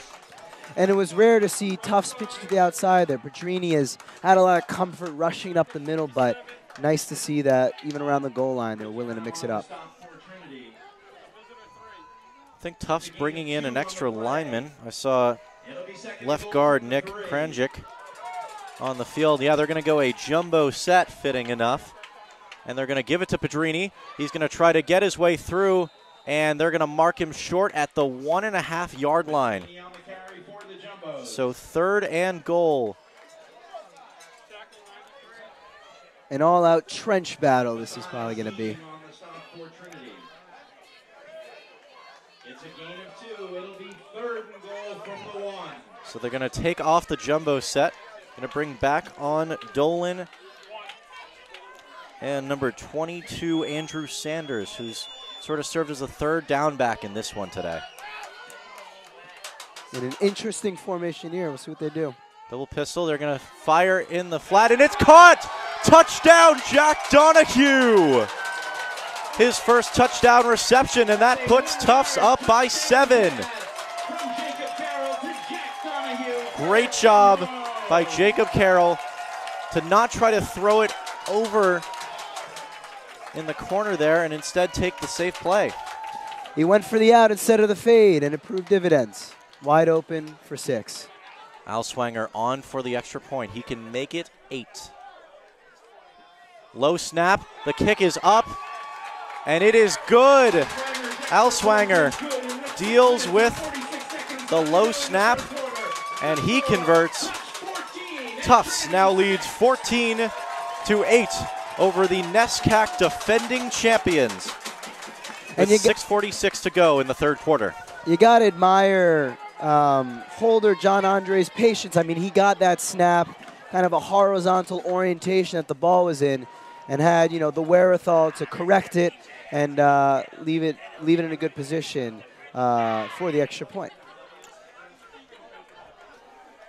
Trinity, the 3-time defending champions so far. 9 titles in total for the Bantams. They've been the most prolific program in the NESCAC since 2000. So now Alswanger on for the kickoff. So in kind of a Patriots fashion, we see the Bantams turn it on in the most desperate of times. They're looking at an 8-point deficit, time winding down, trying to uphold their stature as a NESCAC power. That's going to be a fair catch for Devontae Reed, and that's going to bring it up to the 25, thanks to those kickoff rules we were discussing earlier. Devontae Reed with the fair catch on the kickoff for Trinity. So Trinity's going to get it on the 25-yard line to start this drive. Of course, you cannot count Trinity out. They were very close to scoring before on their last drive. Before that missed field goal, and before that, the tackles that took them out of an easy field goal range. Absolutely. And let the Jumbos be reminded that they were up 14-0 in that first half, got 30 unanswered points scored against them. So no lead is a given against these Bantams. Yeah, never count them out. Jumbos have learned that before. I think there might have been some movement on the line. Or maybe delay the game, huh? Yeah. Play clock does look like it's at 0, so looks like they'll be moving back a 5 spot. Yeah, you don't want to see that if you're Trinity trying to answer back the Jumbos, and on your first snap, you don't even get the ball off. So first, actually, they're going to call it 2nd and 15. Should be 1st and 15, as that's going to be a run for Spencer Lockwood. Going to get about 3.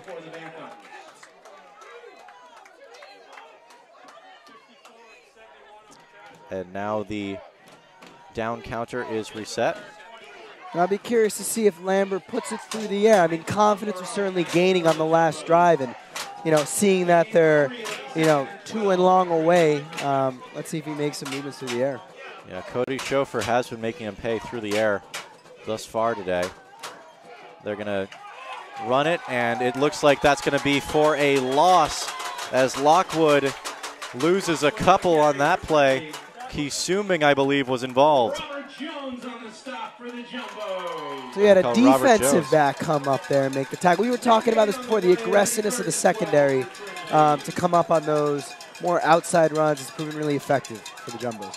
Yeah, speaking of the secondary, we can see a couple of Jumbos, Jumbo trainer and a Jumbo coach talking to Brandon Jones on the bench. Still doesn't look ready to enter this one. Jason Adansi has been playing most of the snaps here. And it's going to be a sack for the Jumbo defense. Kevin Keesumbing with his 2nd of the day.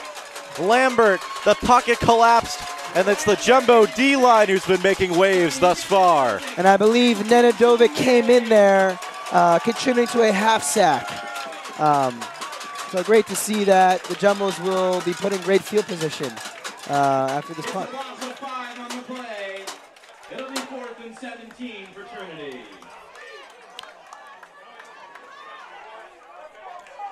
Punt on for McDonald. He's been good on the day.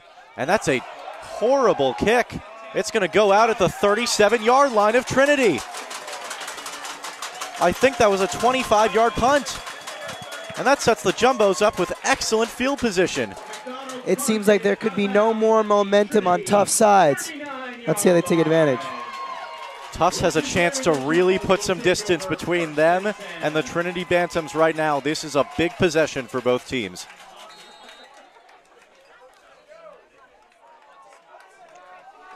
And you know whose name we haven't heard a lot today besides the sack? Jimmy Cristiano. Actually, no, he has 8 tackles. Never mind, he's not the problem. As Armstrong takes the side handoff and gains about 3. Cristiano's been doing his job, actually. He has 8 tackles on the day, 4 solo. But what do you think has been the issue for Trinity? I think it's been staying locked in. I mean, you see a lot of these plays, as was just evidenced by the last one, where Tufts doesn't get a huge gain.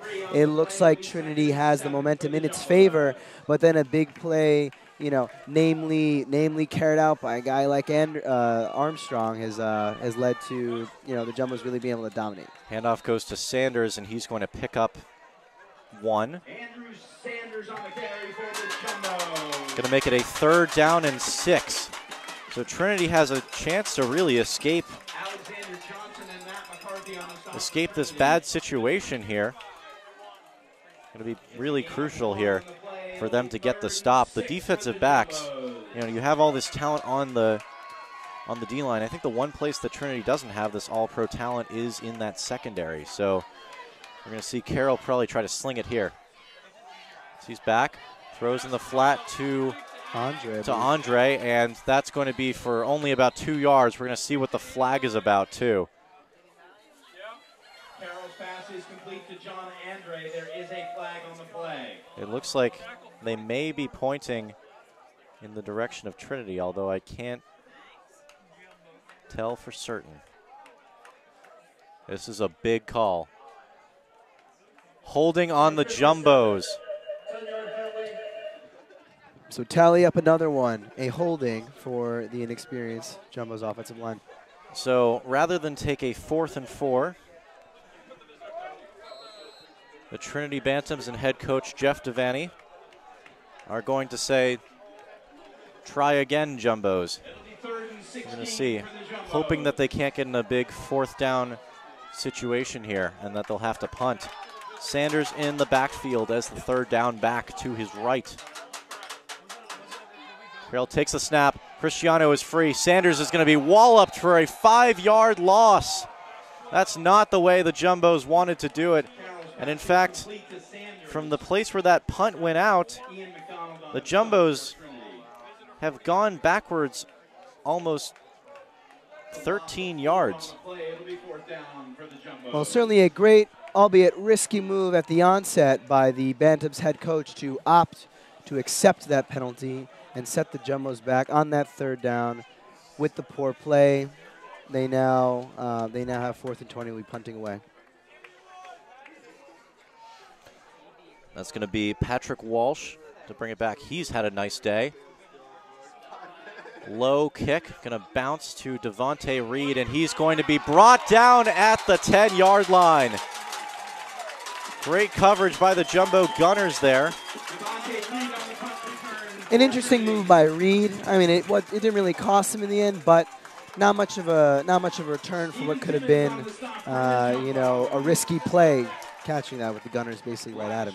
Yeah, we were talking about how one of the big stars for this Jumbo team has actually been the freshman Walsh. When the punting numbers come in, we'll get you them. So 6 punts, 39.2 yards, and a 52 long, 3 inside the 20. Those are excellent numbers. In these tight games, it's always a field position situation. High snap for Lambert. He's going to run it himself.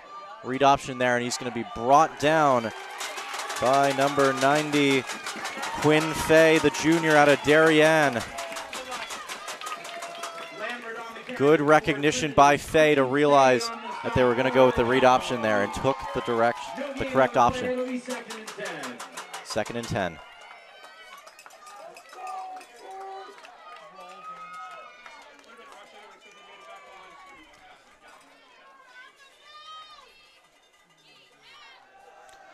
Lambert back in the pocket across to Schobert, and that's going to be a broken tackle, pushed out of bounds at the 18-yard line. So it's going to be a 3rd and 2 situation for the Bantams. I've been impressed with how Chauffeur has found a lot of open spaces. Maybe the Jumbo secondary should keep more of an eye on him. So here's one of the big problems for Trinity today. They are 1 of 9 today on 3rd down, and they're going to be 1 of 10.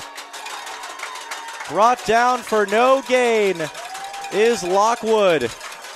And now Trinity is going to have to punt unless they really want to go for it here with 1:11 left in the 3rd quarter. It's a 4th and 1 for the Trinity Bantams on their own 19-yard line, and they're going to punt. I think they make the right move. I mean, being within the 20, even at these stages, is the right move to then punt it away. Yeah, well, if they don't get it, then that's basically within Alswanger's field goal range. It could be a 2-possession game. McDonald back to punt again. Liner, and it's going to be caught by a diving John Andre at the 49-yard line. And the Jumbos will start once again in opposing territory. Andre's punt reception catch kind of reminded me of a center fielder preventing a triple from going behind him in the outfield. So great move to get the Jumbos in solid field position to start out this drive. I wish the website had average field position starting. I think that would be a really good stat to have, because it feels like the Jumbos have had it all game today. Oh, absolutely. See the freshman out there. Trevon Woodson is going to take the carry for a good 5 yards on 1st down. Down to the Bantam 44-yard line.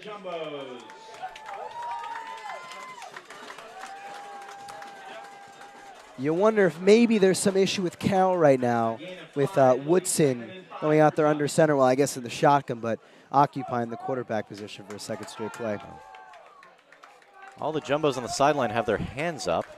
I for guess the they're going to take quarter. a timeout. Oh, nope, it's the 1st quarter. Good call there.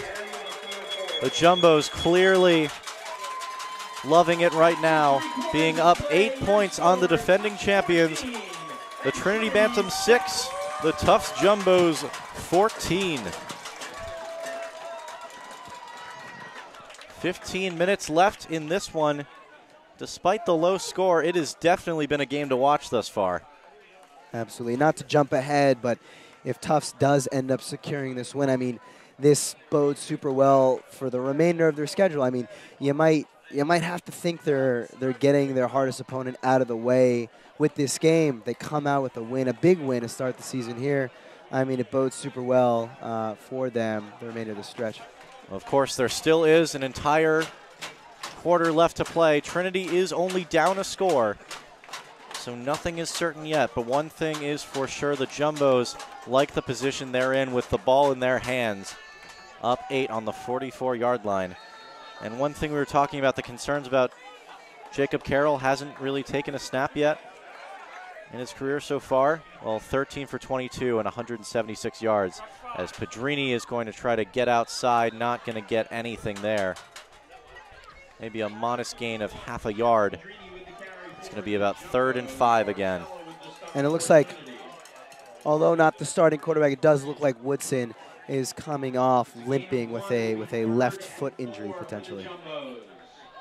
Hate to see it for the young buck quarterback.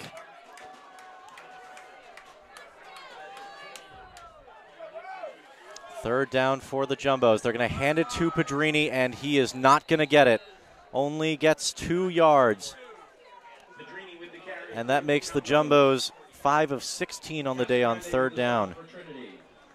So do the Jumbos maybe want to apply a little pressure, go for this on 4th down? No, really, they're going to either take a timeout. I think they're taking a time. No, they're not taking a timeout here. Excuse me, they're going to punt. With how accurate Walsh's boot spin, you can understand.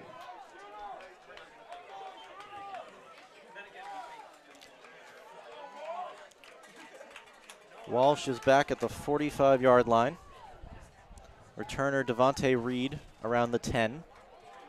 High kick, good one, and he's going to take the fair catch at the 11.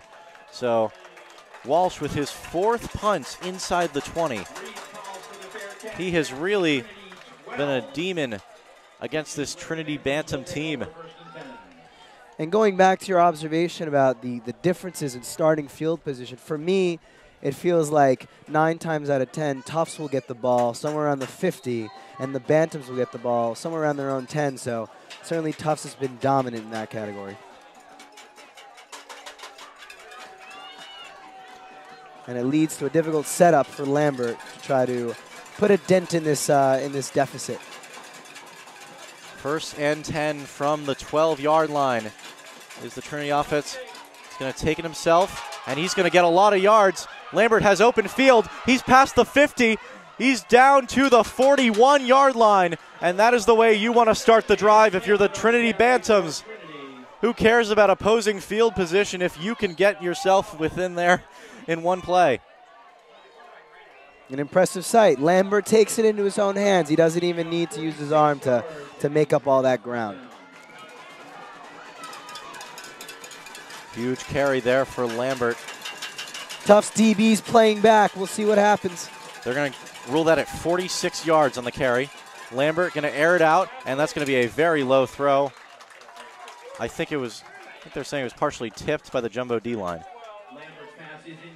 And I think the Tufts defense ends up lucky. Schofer looked like he was once again getting open on an in route, so heady play by the 2nd level to get that tipped. 2nd and 10 from the 42. Lambert in the pistol now with Lockwood behind him. Spencer Lockwood, 15 for 39 on the day. And they're going to play action here. And he's going to be brought down by Robert Jones. 2-yard gain for... I'm sounding like a broken record, but these defensive backs are getting out to the flats with speed. And in this case, put the Bantams in a 3rd and long situation. Yeah, it's going to be a 2-yard reception for the fullback, tight end, whatever he is, Joe Samuelman III. As you were saying, Trevon Woodson limping on his right leg here. So 2 big leg issues for the Jumbos today. And now 1 for 10 is the Trinity Bantams. We'll see if they can make it 2 for 11. Lambert's going to go deep. He's got Reed open, but overthrew him. Devontae Reed was wide open on a corner route, and Lambert put too much sauce on it. He was. He almost had this look on his face like, can he get the ball to me any faster? And that could have led to the confusion that resulted in Lambert's overthrow. So the Trinity Bantams now are 1 for 11 on 3rd down. That's the big reason why they're behind in this game so far.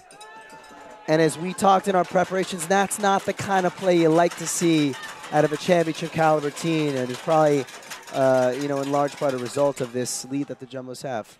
Good punt here from McDonald, and that's going to be really good for the Trinity Bantams. They're going to get him on the half-yard line.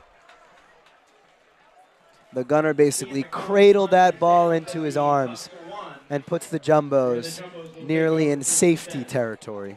This is really, really dangerous for the Jumbos. If the D-line gets any push here, and of course we know that Cristiano and his other mates down there can get it, they're going to have to be really careful about what they try here. It is the strength of their team, their D-line, so we'll see what kind of pressure they can apply. If you're Coach Savetti, what are you calling in such a precarious situation? Get all the offensive linemen on board. Run the ball, run the ball. That's what they're going to do, and Pedrini is sacked in the end zone. That's going to be a safety.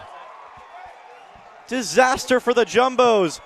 as that defensive line does exactly what we thought it would. Gets the push and stops Pedrini. And that's going to be 2 points for Trinity. Now down only 6, 14-8 score in favor of Tufts. And now we're about to see a safety punt come on for the Jumbos. So you could say in some ways that the Bantams made up for their missed extra point earlier in this game by adding 2 here after the Jumbos had somewhat of a precarious starting field position. I don't know, maybe this is just hindsight being 20/20, but I really thought that running the ball was the predictable thing to do there. It usually I would have is. liked to see a play action or something, at least a short pass to get them out, or something, anything besides running up the middle at the glut of that D-line. Right. I mean, judging by the effectiveness of Armstrong's sweeps, that could have been in the cards. But oftentimes with the traditional, you get the predictable, and as a result, you get a safety. Yeah, that Jumbo O-line's been holding up pretty well today, but in one of the big moments they did not. And now Allswanger actually going to do the safety kick at the 20-yard line. So back is Devontae Reed. He's going to get it at the 21. He's got a decent amount of room.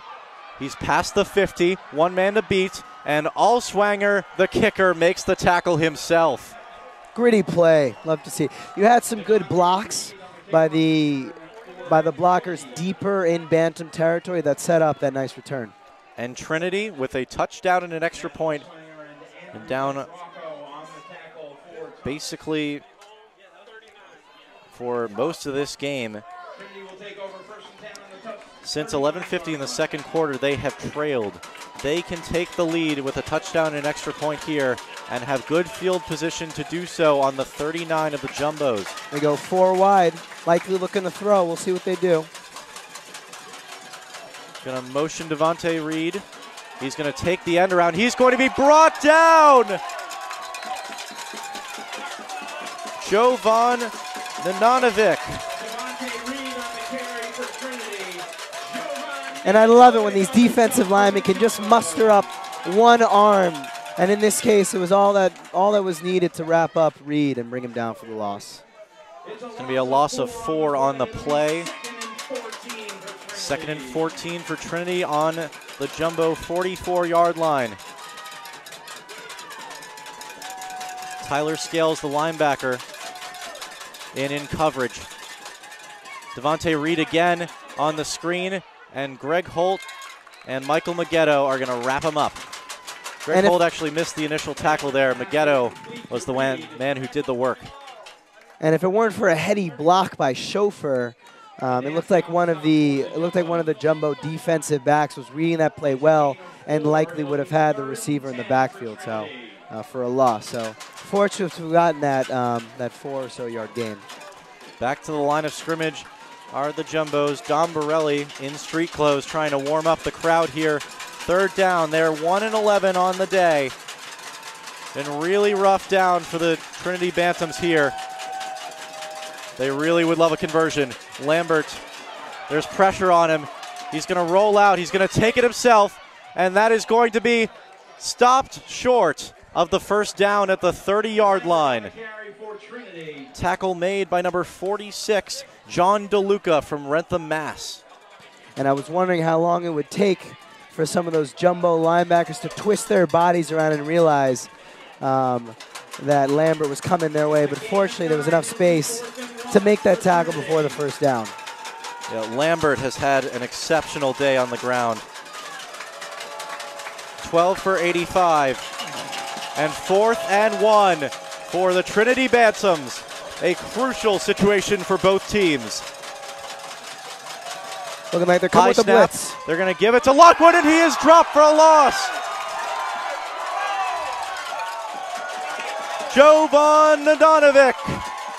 He's made some plays today, and that might be the biggest one. A true game changer. Turnover on downs. 1 for 12 on 3rd down, and now 1 for 2 on 4th down. And now the Jumbos will have the ball with 9:27 to go. Both teams have all their timeouts. Pedrini in the backfield. You want to choose some clock here.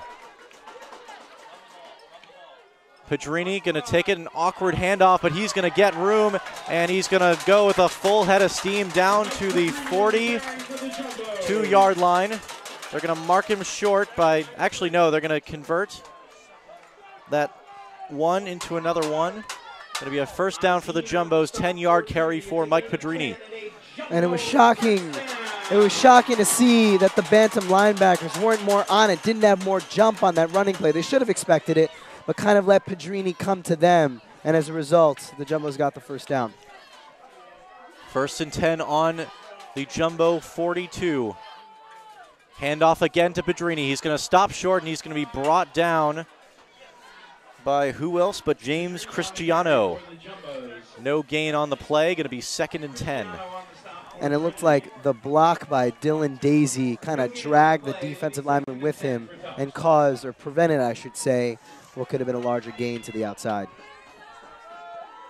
Jack Donahue now in. Jay Tyler, the senior, 6'2", 225, is out. 2nd and 10.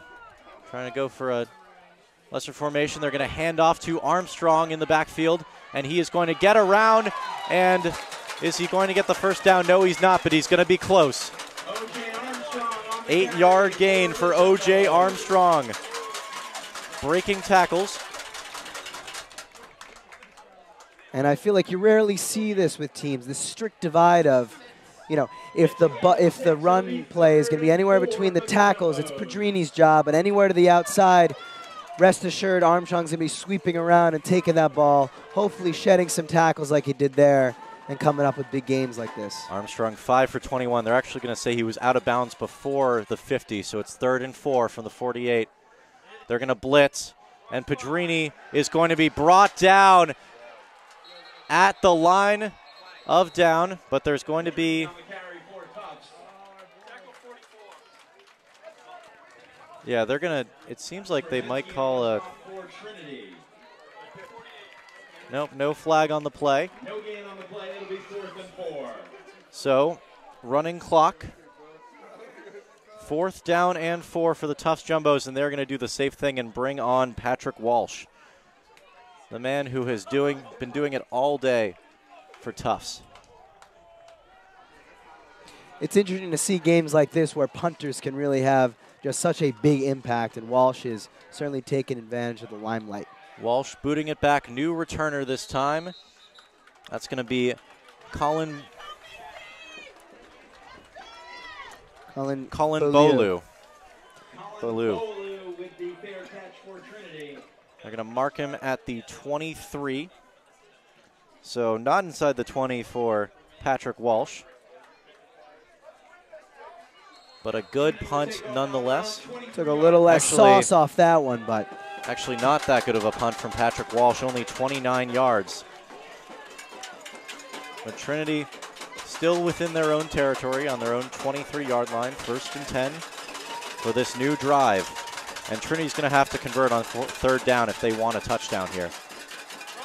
Lambert, he's going to run to the outside, and they finally bring him down. Rushing play is going to lose yards for Seamus Lambert.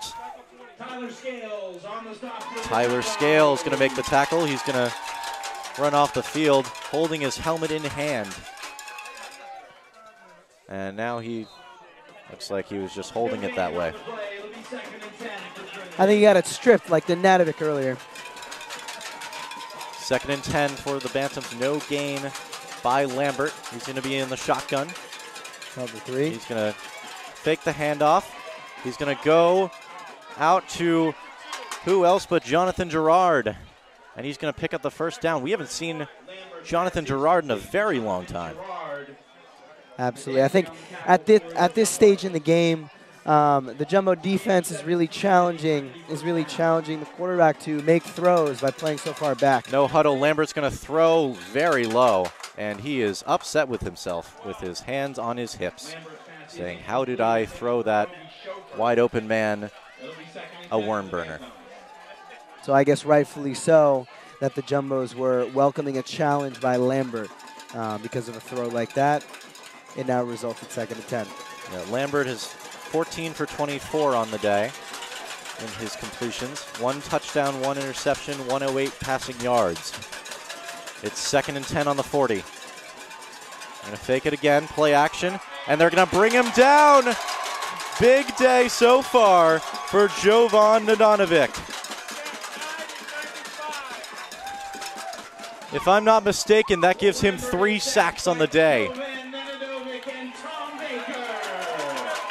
Actually, only going to be 2 sacks on the day because of the half sack. Tom Baker also credited with a half. To me, I'm surprised that Lambert didn't just take the safe route, especially with how he's been throwing, by throwing the screen to Reed. He was wide open, but now we have 3rd and long. 3rd and 13 on the 37-yard line. A lot of threes, and it's 3rd down. He's going deep. Devontae Reed is going to not make the reception. He had it in his hands for a moment, and then it was jarred loose. Jason Adansi jarring that ball out of his hands. Reed is down. He was on one knee, and now he's on his right side in a lot of pain. He went down hard. He was definitely airborne for a moment. Going down on that right side, you'd hope it's not a shoulder thing, but that might be what it is. Right, it looked like he was well on his way to securing that ball and unexpectedly faced the wrath of Jason Adansi. I've been calling out the 3rd down numbers, and if you've been following along with my repetition, the Trinity Bantams are now 1 for 13 when the down marker shows 3. Can't say that's a great percentage. And they have 5:20 left to go on the clock. 4th and 13 for the Bantams. Devontae Reed is going to walk off under his own power. However, is this a do-or-die situation for Trinity, Max?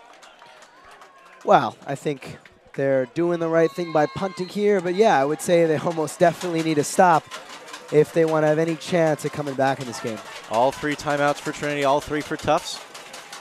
McDonald back for his 9th punt of the day.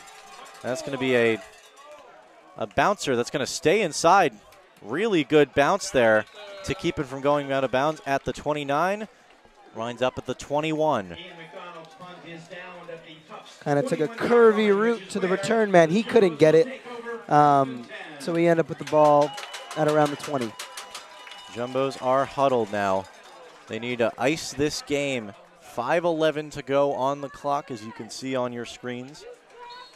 And the Bantams have all 3 timeouts. I would think, though, they would let some time wear off before they start using them. But if Tufts keeps running the ball, they want to try to put on the pressure by making a stop and then getting the ball back with a little more time. Maybe they opt to do that, but certainly a big drive here. Jumbo set here for the Jumbos. They're going to pitch to Pedrini. He's going to cut, and he's not going to get much. No gain for Pedrini, maybe a loss of 1. That box was loaded. So no surprise to me that was a very short gain, if any gain at all. They're going to give it no gain for Pedrini. His numbers on the day: 23 attempts for 66 yards, so under 3 yards per carry for the junior back.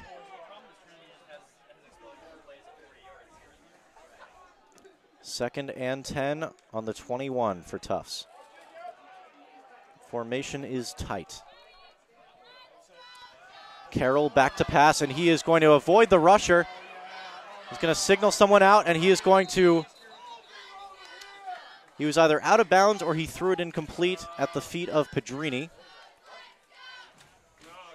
Either way, it's basically going to be around the same point. Number 33 for Trinity, Daniel Negron, almost took him down there. That would have been huge for Trinity, but they can still have a huge moment here. They're going to mark... I believe they're going to mark him with 1 yard loss there, Carroll on the play. Tufts, 5 of 17 on the day on 3rd down. He's going to roll out and fire it. Roche, is it complete? No, it is not. Too low, but a flag comes in late. We're going to see if that's pass interference, as Roche was hit from behind when trying to catch it. It looked like Roche did a nice job of, setting up that inner position, kind of like a rebounder will do in basketball. So you might have seen the equivalent of an over the back with one of the Bantam defensive backs. Pass interference. That's going to be on number 25, Matt Patry, excuse me. And you run that comeback, you never know what kind of aggressive play the defensive back is going to take. That then results in the pass interference call. Some of the crowd just getting a Jets chant yeah. going. Can't say we're having the greatest season so far, but that's okay. Sam Darnold will come back from mono. But Jumbo's trying to make sure that there's no comeback here, and a collision in the backfield. Lucky for them, it only winds up as a 1-yard gain. That could have been really disastrous if someone had fumbled the football. Absolutely. He recovered well, got the ball to Trinity, and picked up a modest 1-2 yard gain. Yeah. So that actually, with the penalty, that makes the Jumbo 6 of 18 on third down. So a better percentage than I think you see with Trinity. Well, I mean, yeah, that is how numbers would work. Yes. And it looks like the Bantams are going to call their first timeout with 3:36 to play.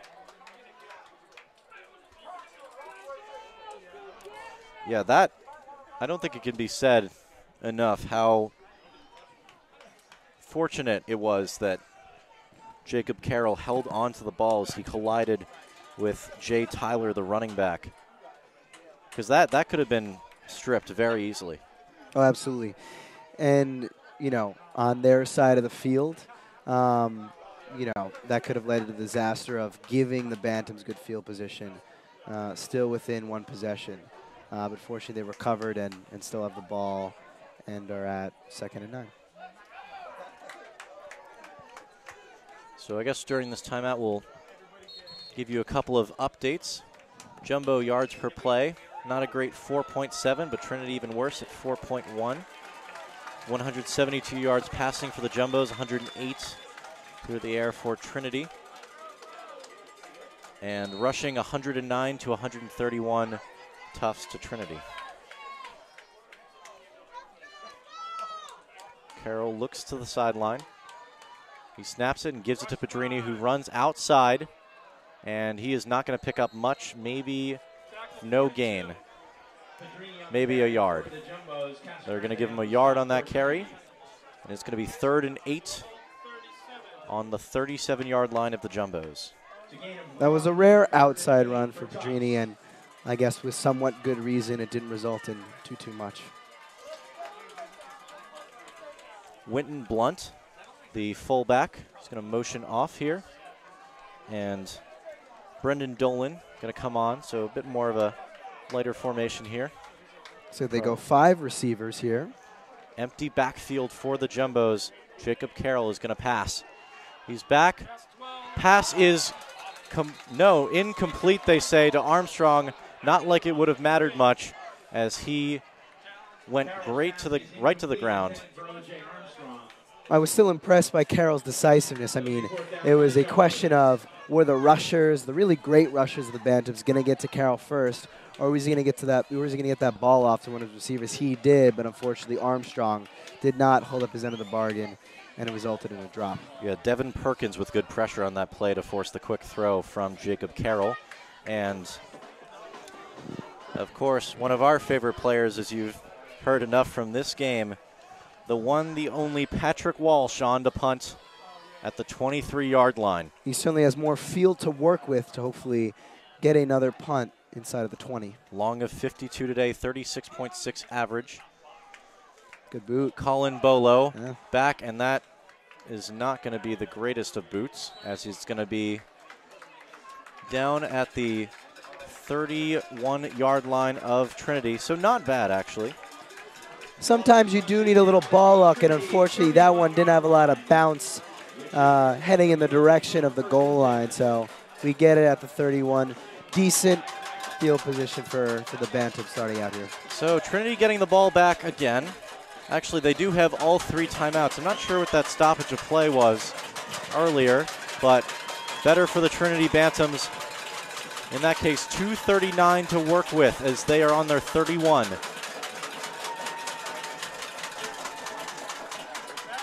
Pass complete to Lockwood, and he is not going to pick up much. Maybe 3 yards there, up to the 34-yard line.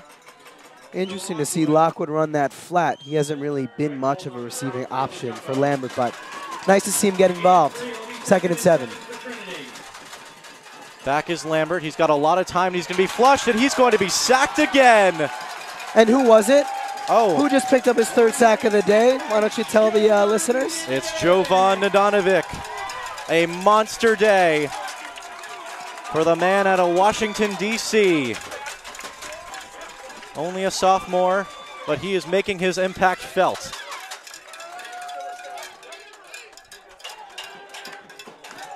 Seems like he's even getting some MVP chance. Defensive MVP of our day, it looks like. So, Trinity once again find themselves in their bugaboo. It is 3rd down and 10. 1 for 13 on the day. Defense playing very conservatively on the 3rd and long. And that's going to be Vazzano back to pass. And that is picked. The ball is picked. That's going to be Miles Shipp. Jordan Vazzano in for 1 play and 1 interception. A terrible throw. Missed him wide left. And Miles Shipp getting all the hugs on the sideline. It looked like he was the one running the route. Absolutely. Nice and easy for our lone returner in the secondary, I believe.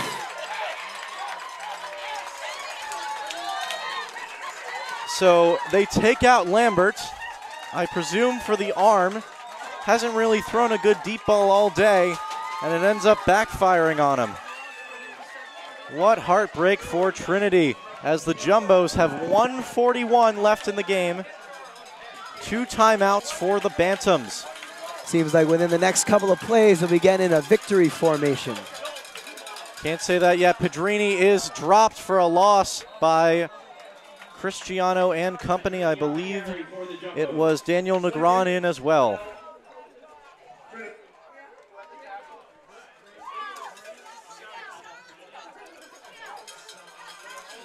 Yeah, just an update. Finally, the system came through. That is 3, count them, 3 sacks for Jovan Nadanovic.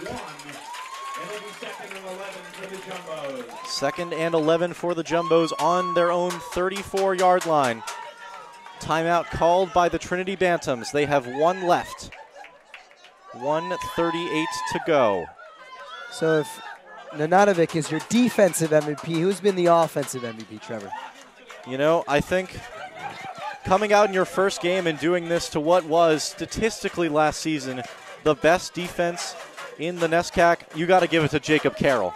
No, absolutely. Didn't play, Stats have been played clean. 1 snap the entire game, or the entire season last year, and he comes out 13 for 23, 173 passing yards, and 2 touchdowns. Phenomenal effort from the senior quarterback. Certainly. And you got to thank, in no less part, the young offensive line for holding its own and giving Carroll the time he's needed to make these throws. Well, we can't bury this game just yet. Still got a decent amount of time. If Trinity can get a good stop here, they're going to get back in the backfield, and a huge loss as O.J. Armstrong is smashed by Devin Perkins. O.J. Armstrong with the carry for the Jumbos. He's going to lose a lot. It seems like after the 3rd or 4th time that Tufts has run that jet sweep that the Bantams finally had a jump on it and were able to attack him in the backfield. Loss of 5 on the play, and only 5 seconds elapsed on that play as well. 3rd and 15 for the Jumbos. And hold on a minute, because the Trinity Bantams still have a lot of life here. Could not have asked for a better start to this drive for Trinity to get the ball back with a decent amount of time to try to get into the end zone for a victory. I mean, Carroll has, confused them a lot today and been pretty on the mark. But in obvious rushing situations, you remember the safety in the end zone. That was when they got penetration. They're getting penetration. Basically, Devin Perkins was unblocked on that play. Two Trinity Bantam rushers were unblocked on that play. They are struggling in obvious rushing situations right now. And, of course, an incomplete pass would not be good. And you alluded to the predictability of Pedrini being that up-the-gut rusher, and then Armstrong coming to the outside. Trinity has finally been able to pick up on that. 3rd down and 15. Under center, they're going to pitch to Pedrini. He's going to try to get outside, and he falls on his own O-lineman, Dylan Daisy, partially bringing him down. And that's only going to be a carry of about 3 yards. So 4th and 12 for the Tufts Jumbos. And they're I'd say one of their MVPs today, Patrick Walsh. This is the biggest snap of his young career. Absolutely. Looks like they'll get the ball off at around 45 seconds, so there'll certainly be enough time for a few plays for Trinity to execute, but not a ton of time, especially without any timeouts remaining. It looks like they're going to set up the new return man, Colin Bolu, around the 30-yard line. That's where they're expecting the kick from Patrick Walsh. But as I was saying, can never count out the Trinity Bantams. And this is why. They're not in the most favorable of situations, 46 seconds, and the Tufts Jumbo secondary has really played phenomenally today. But they still have a shot. The question is who's going to be taking snaps for them? Because, as we said, through the air, Seamus Lambert has not been the guy for most of the day. 15 for 26, 111 yards, 1 touchdown, and 1 interception. And Jordan Vazano came in, the starter for most of the beginning half of last year, came in and immediately throws a pick.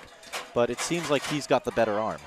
So it's all going to be on Walsh for now, though. Set up at around the 19-yard line. They're going to call a flag offsides on the Trinity Bantams. I believe it's actually a false start by Tufts. I saw some pointing in their direction, but we'll have to see for when the official makes the call. Yeah, it looks like I was the one who jumped the gun as well. Well, you can understand from Tufts' perspective, being pinned fairly far back and having the punt block formation by Trinity, the sort of, I don't know, the sort of possibility of feeling a little anxious might have resulted in that. Yes, they're going to call that on Tufts. So they're going to say they need to reset the game clock here. 1 second has ticked off. So, hey, every second counts when you only have 46 seconds. So, absolutely. And what you mentioned before with Vazano, I think it's fairly likely you see him in the game. They need to cover a lot of ground. Lambert hasn't been super predictable with, or super able to make some of the longer throws. And this being one of the biggest apex points, I think, of the game, this punt by Patrick Walsh, they're going to take a timeout and think this over. Just to get everything set, just to get the game plan probably for how they're going to defend either Vazano or Lambert, whoever it is who's taking snaps for them.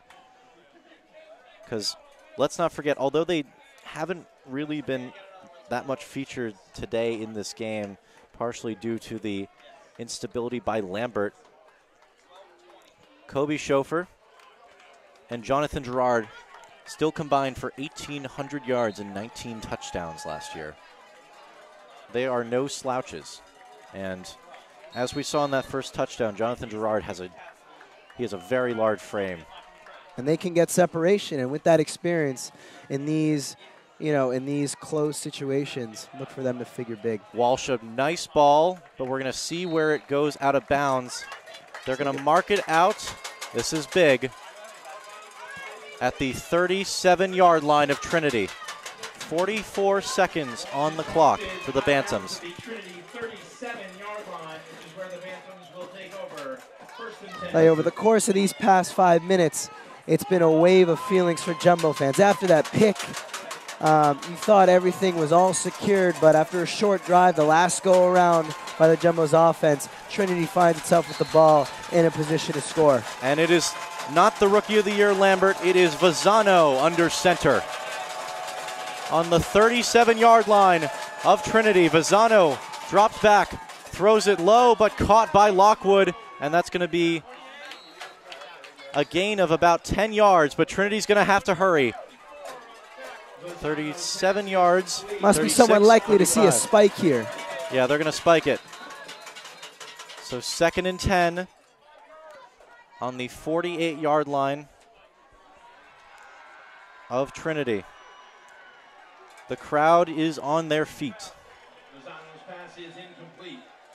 It'll be 2nd and 10. In formation, it's Foster, Reed, Grant, and Chauffeur.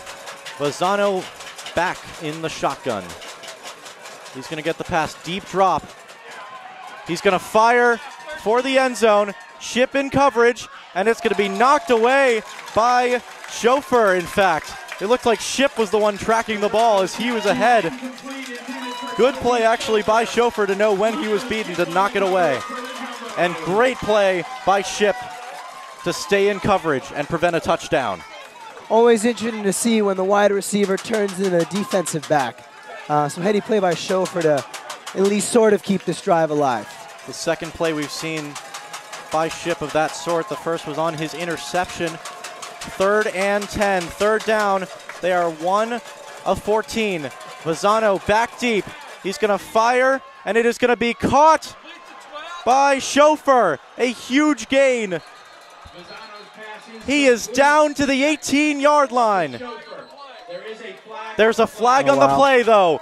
This is big. Could it be holding? He had a lot of time in the pocket. Chauffeur ran a beautiful post route, but it almost begs the question of having that much time, whether there might have been some holding. That's on Tufts. They're moving the chains down the field to the 17-yard line. And they're going to add yards to that. In addition, the Trinity player is allowed this game as his helmet came off as a direct result of the foul. So it looks like there might have been a personal foul there as someone's helmet got knocked off. So this is great field position. 1st and goal from the 9 for the Trinity Bantams with 16 seconds to go. They can win this game. They've been down since 11:50 in the second quarter. Vazzano in the shotgun. Can he gain his job back? It's going to be up and too high for Jonathan Gerard. 2nd down and goal. 11 seconds left. It was a little 2-on-2 battle. Can't really say Ship got the better of Gerard because the pass sailed over Gerard's head. But nonetheless, Tufts defense stands strong for yet another play. I think that was a little to the right and a little down. I think that might have been a touchdown for Trinity. Vazzano's got to be accurate here if he wants this touchdown. Touchdown and extra point wins it for Trinity. 2nd and goal from the 9. Vazzano is back. He's firing. He's under duress. He's going to make a man miss, but he's brought down from behind. John DeLuca, the junior. And that's going to be the end of the game. There's no timeouts. And the Tufts Jumbos have upset the Trinity Bantams 14-8. What a win. Who could have seen it coming? An all-new O-line. Trinity with the Rookie of the Year, a new quarterback. But it was the Jumbo D-line, the new Jumbo quarterback. And of course, the Jumbo defense that played so well in the red zone last year. And they do it again. The game-saving tackle by John DeLuca. And the Tufts Jumbos win it 14-8 over the defending champion, Trinity Bantams. And that is big because head-to-head advantage is how Trinity won last year. Now, Tufts has the advantage. Max, what do you have to say? No, I think as you alluded to, it was a very fitting end to that game with the sack by DeLuca. And the fact that it was his first one, although Nenadic dominated on the defensive line, it shows they're getting all hands on deck. And it means a really promising season to come for that defensive line, for the team at large. So a really great start. Nice to see the Baby Blue overtake the gold here and assert themselves as potentially top dogs in this competitive NESCAC conference. So next week, Tufts will go to Williams. We won't have that game because we don't travel, but you'll get it on the Williams broadcast. On the day, here are the reports from the schedule. We will get that up for you in a second.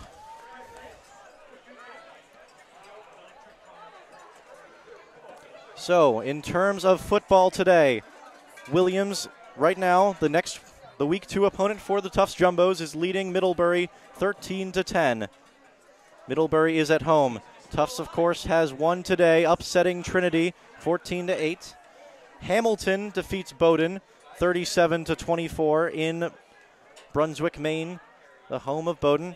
Amherst, sizable win for them over Bates 27-13, and Wesleyan crushing Colby 30-10 in Middletown, Connecticut. So in terms of who they're tied with right now on top, it's going to be Tufts, it's going to be Hamilton, and it's going to be Amherst, and it's going to be Wesleyan, and we'll wait to see on the Williams-Middlebury game.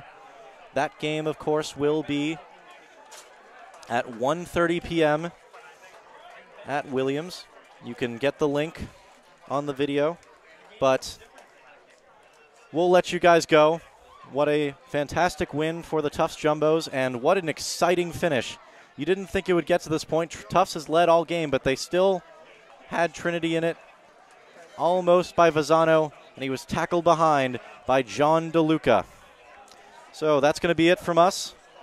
Of course, thank you to my partner, Max Goldfarb, a wonderful job on his first football game ever. I'm Trevor Russo. Hopefully you'll hear more from us throughout the season. You'll see JumboCast on the 28th against Amherst. We'll be at home, so look out for that. Thank you all for tuning in. It's been a wonderful experience to do this game with you all, and we'll see how the rest of the season goes. But right now, this is a good start for the Tufts Jumbos. Thank you.